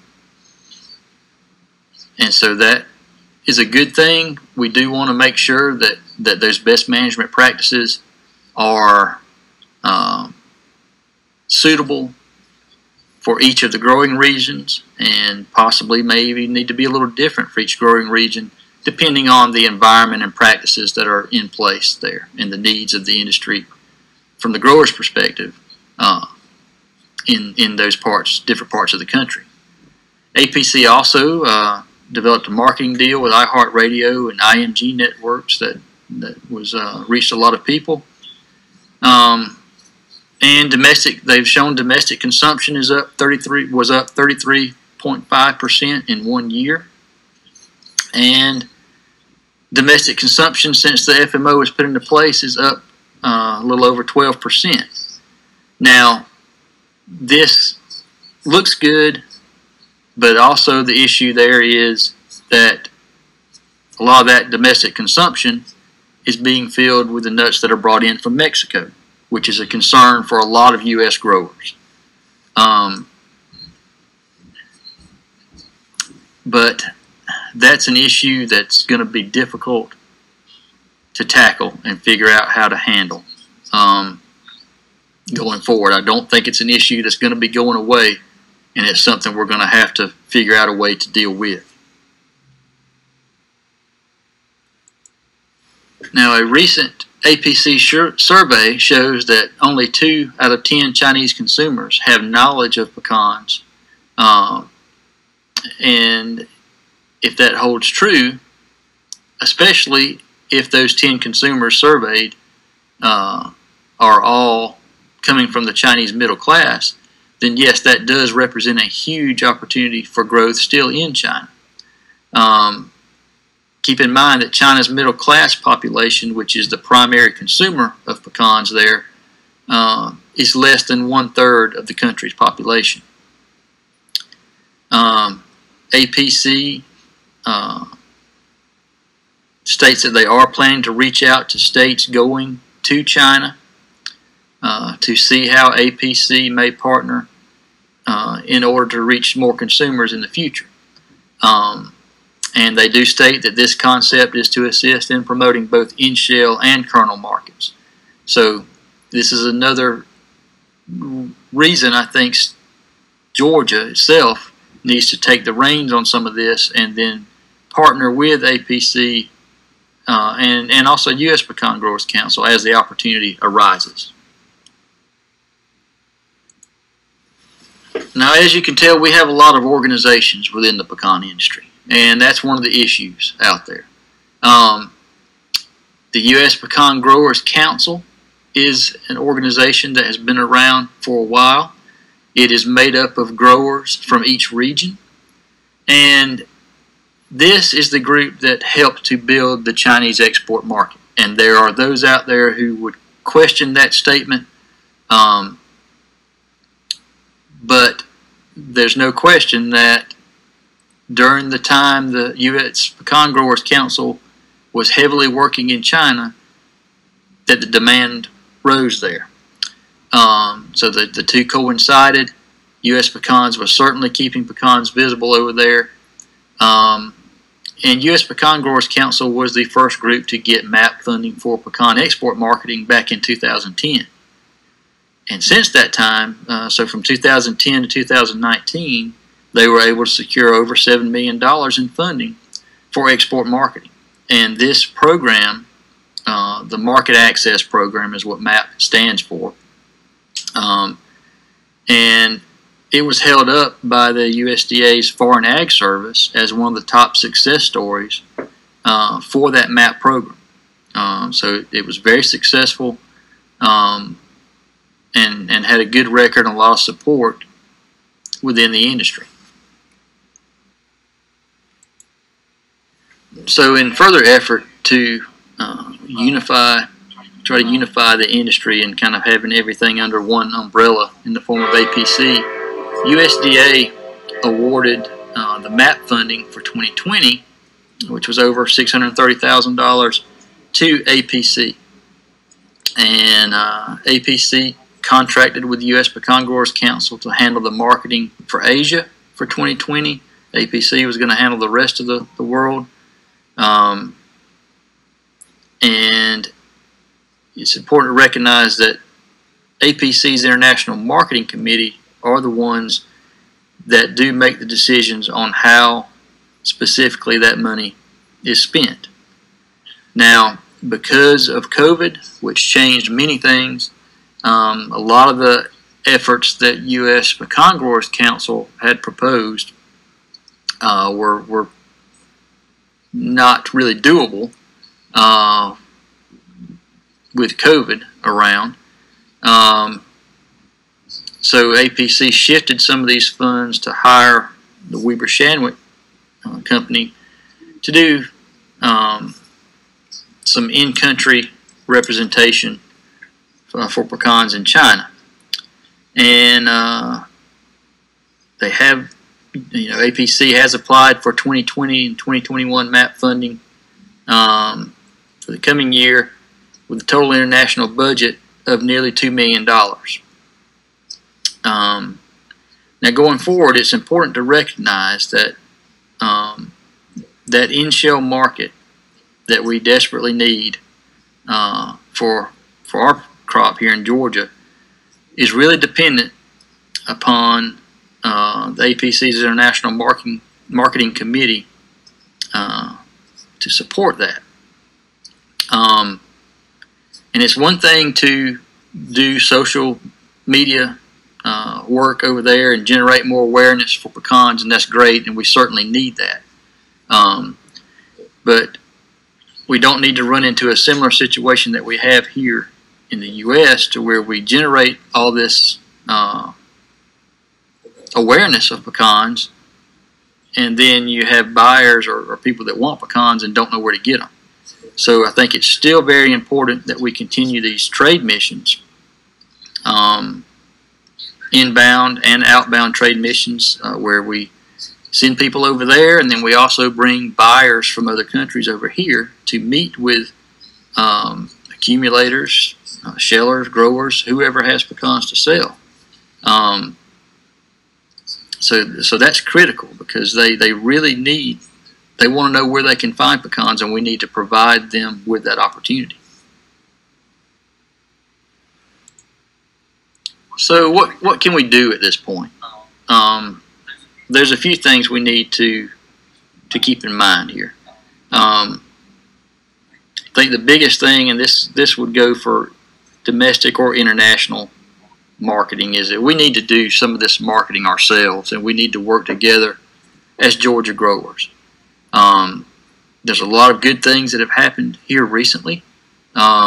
Recently we have been given a size classification of pecans called Georgia Grand, which is a little above that of the Mammoth halves. So it would be larger nuts than a Mammoth half. Basically nuts that would be, for us talking in grower terms, 50 count nut with a, around a 52% kernel or so. We classify somewhere around, that may not be the exact numbers, but it's somewhere close to that for Georgia Grand. We also need to brand Georgia pecans and get the awareness of the large pecans and the varieties that we grow and the benefits of those. We need to get that information out there. We need to develop new markets domestically. I still believe that there's a huge market here in the U.S. that's not being touched. And we could do that, possibly with shelled and certainly possibly with in-shell. But that's not really an easy thing to do. There's a lot of things that go into that, and I'm not going to really go into all that right here. That would be a huge goal, I think, for the industry, and a huge accomplishment, but it's not going to be an easy one. It's going to be a long road. And if we're selling things in that type of market that are not necessarily the things that the shellers want, it shouldn't alienate them, because it's not the varieties that they want anyway. I think one of the biggest things that we can do is that we should support this in-shell marketing work that the U.S. Pecan Growers Council started. What I am going to,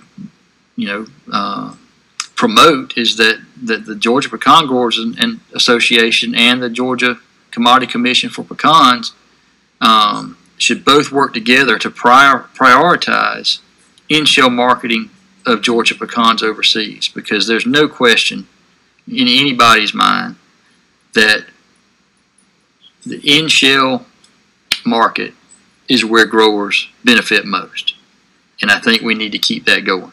And if we're the ones to benefit from that, then we need to be the ones that step up and take charge of it and seek to do this ourselves. The inbound and outbound trade missions that I mentioned earlier, I think, are critical to this. Some people don't like them. I see them as a good way to get more buyers connected to suppliers. We can continue to do this in China, of course, as COVID abates, and hopefully, and the trade situation changes. I think China still needs to be a major market. Taiwan, the Georgia Department of Agriculture and Commissioner Black, with partnership with SUSTA last year, set up a really good program with Taiwan that had some benefit for those that participate. Dubai is another place I think that could be focused on, and talking with growers and people that have been over there. That looks like it's a good market to India, and possibly being able to bring them in there, even in the face of some of the tariff situations we have directly with the U.S. and India. And India would be a huge market if we could get into there. So I think that's another one we really need to be working on. As opportunity arises, we can invest in hiring consultants and people on the ground in some of these overseas countries to help promote Georgia pecans in those countries. And ultimately, certainly, Georgia Pecan Growers Association, the Commodity Commission for Pecans, and Georgia Department of Agriculture, all working together in partnership with SUSTA, which I don't have time to go into here, but it's a great way to help promote our products overseas. And then also be open to partnering with APC and also U.S. Pecan Growers Council if and when the opportunity arises. So just wanted to kind of give you an idea of what's going on with the industry from the market standpoint right now. And so there's a lot of complications and a lot of complex issues going on within the industry, and hopefully that shed some light on some of it. But if you got any questions, just let me know. Thanks. Thank y'all for being here. I hope that what you saw today would be very beneficial to you, and that you'll be able to use it and take it and go with it and learn some things. And just remember that our staff is here for your very benefit.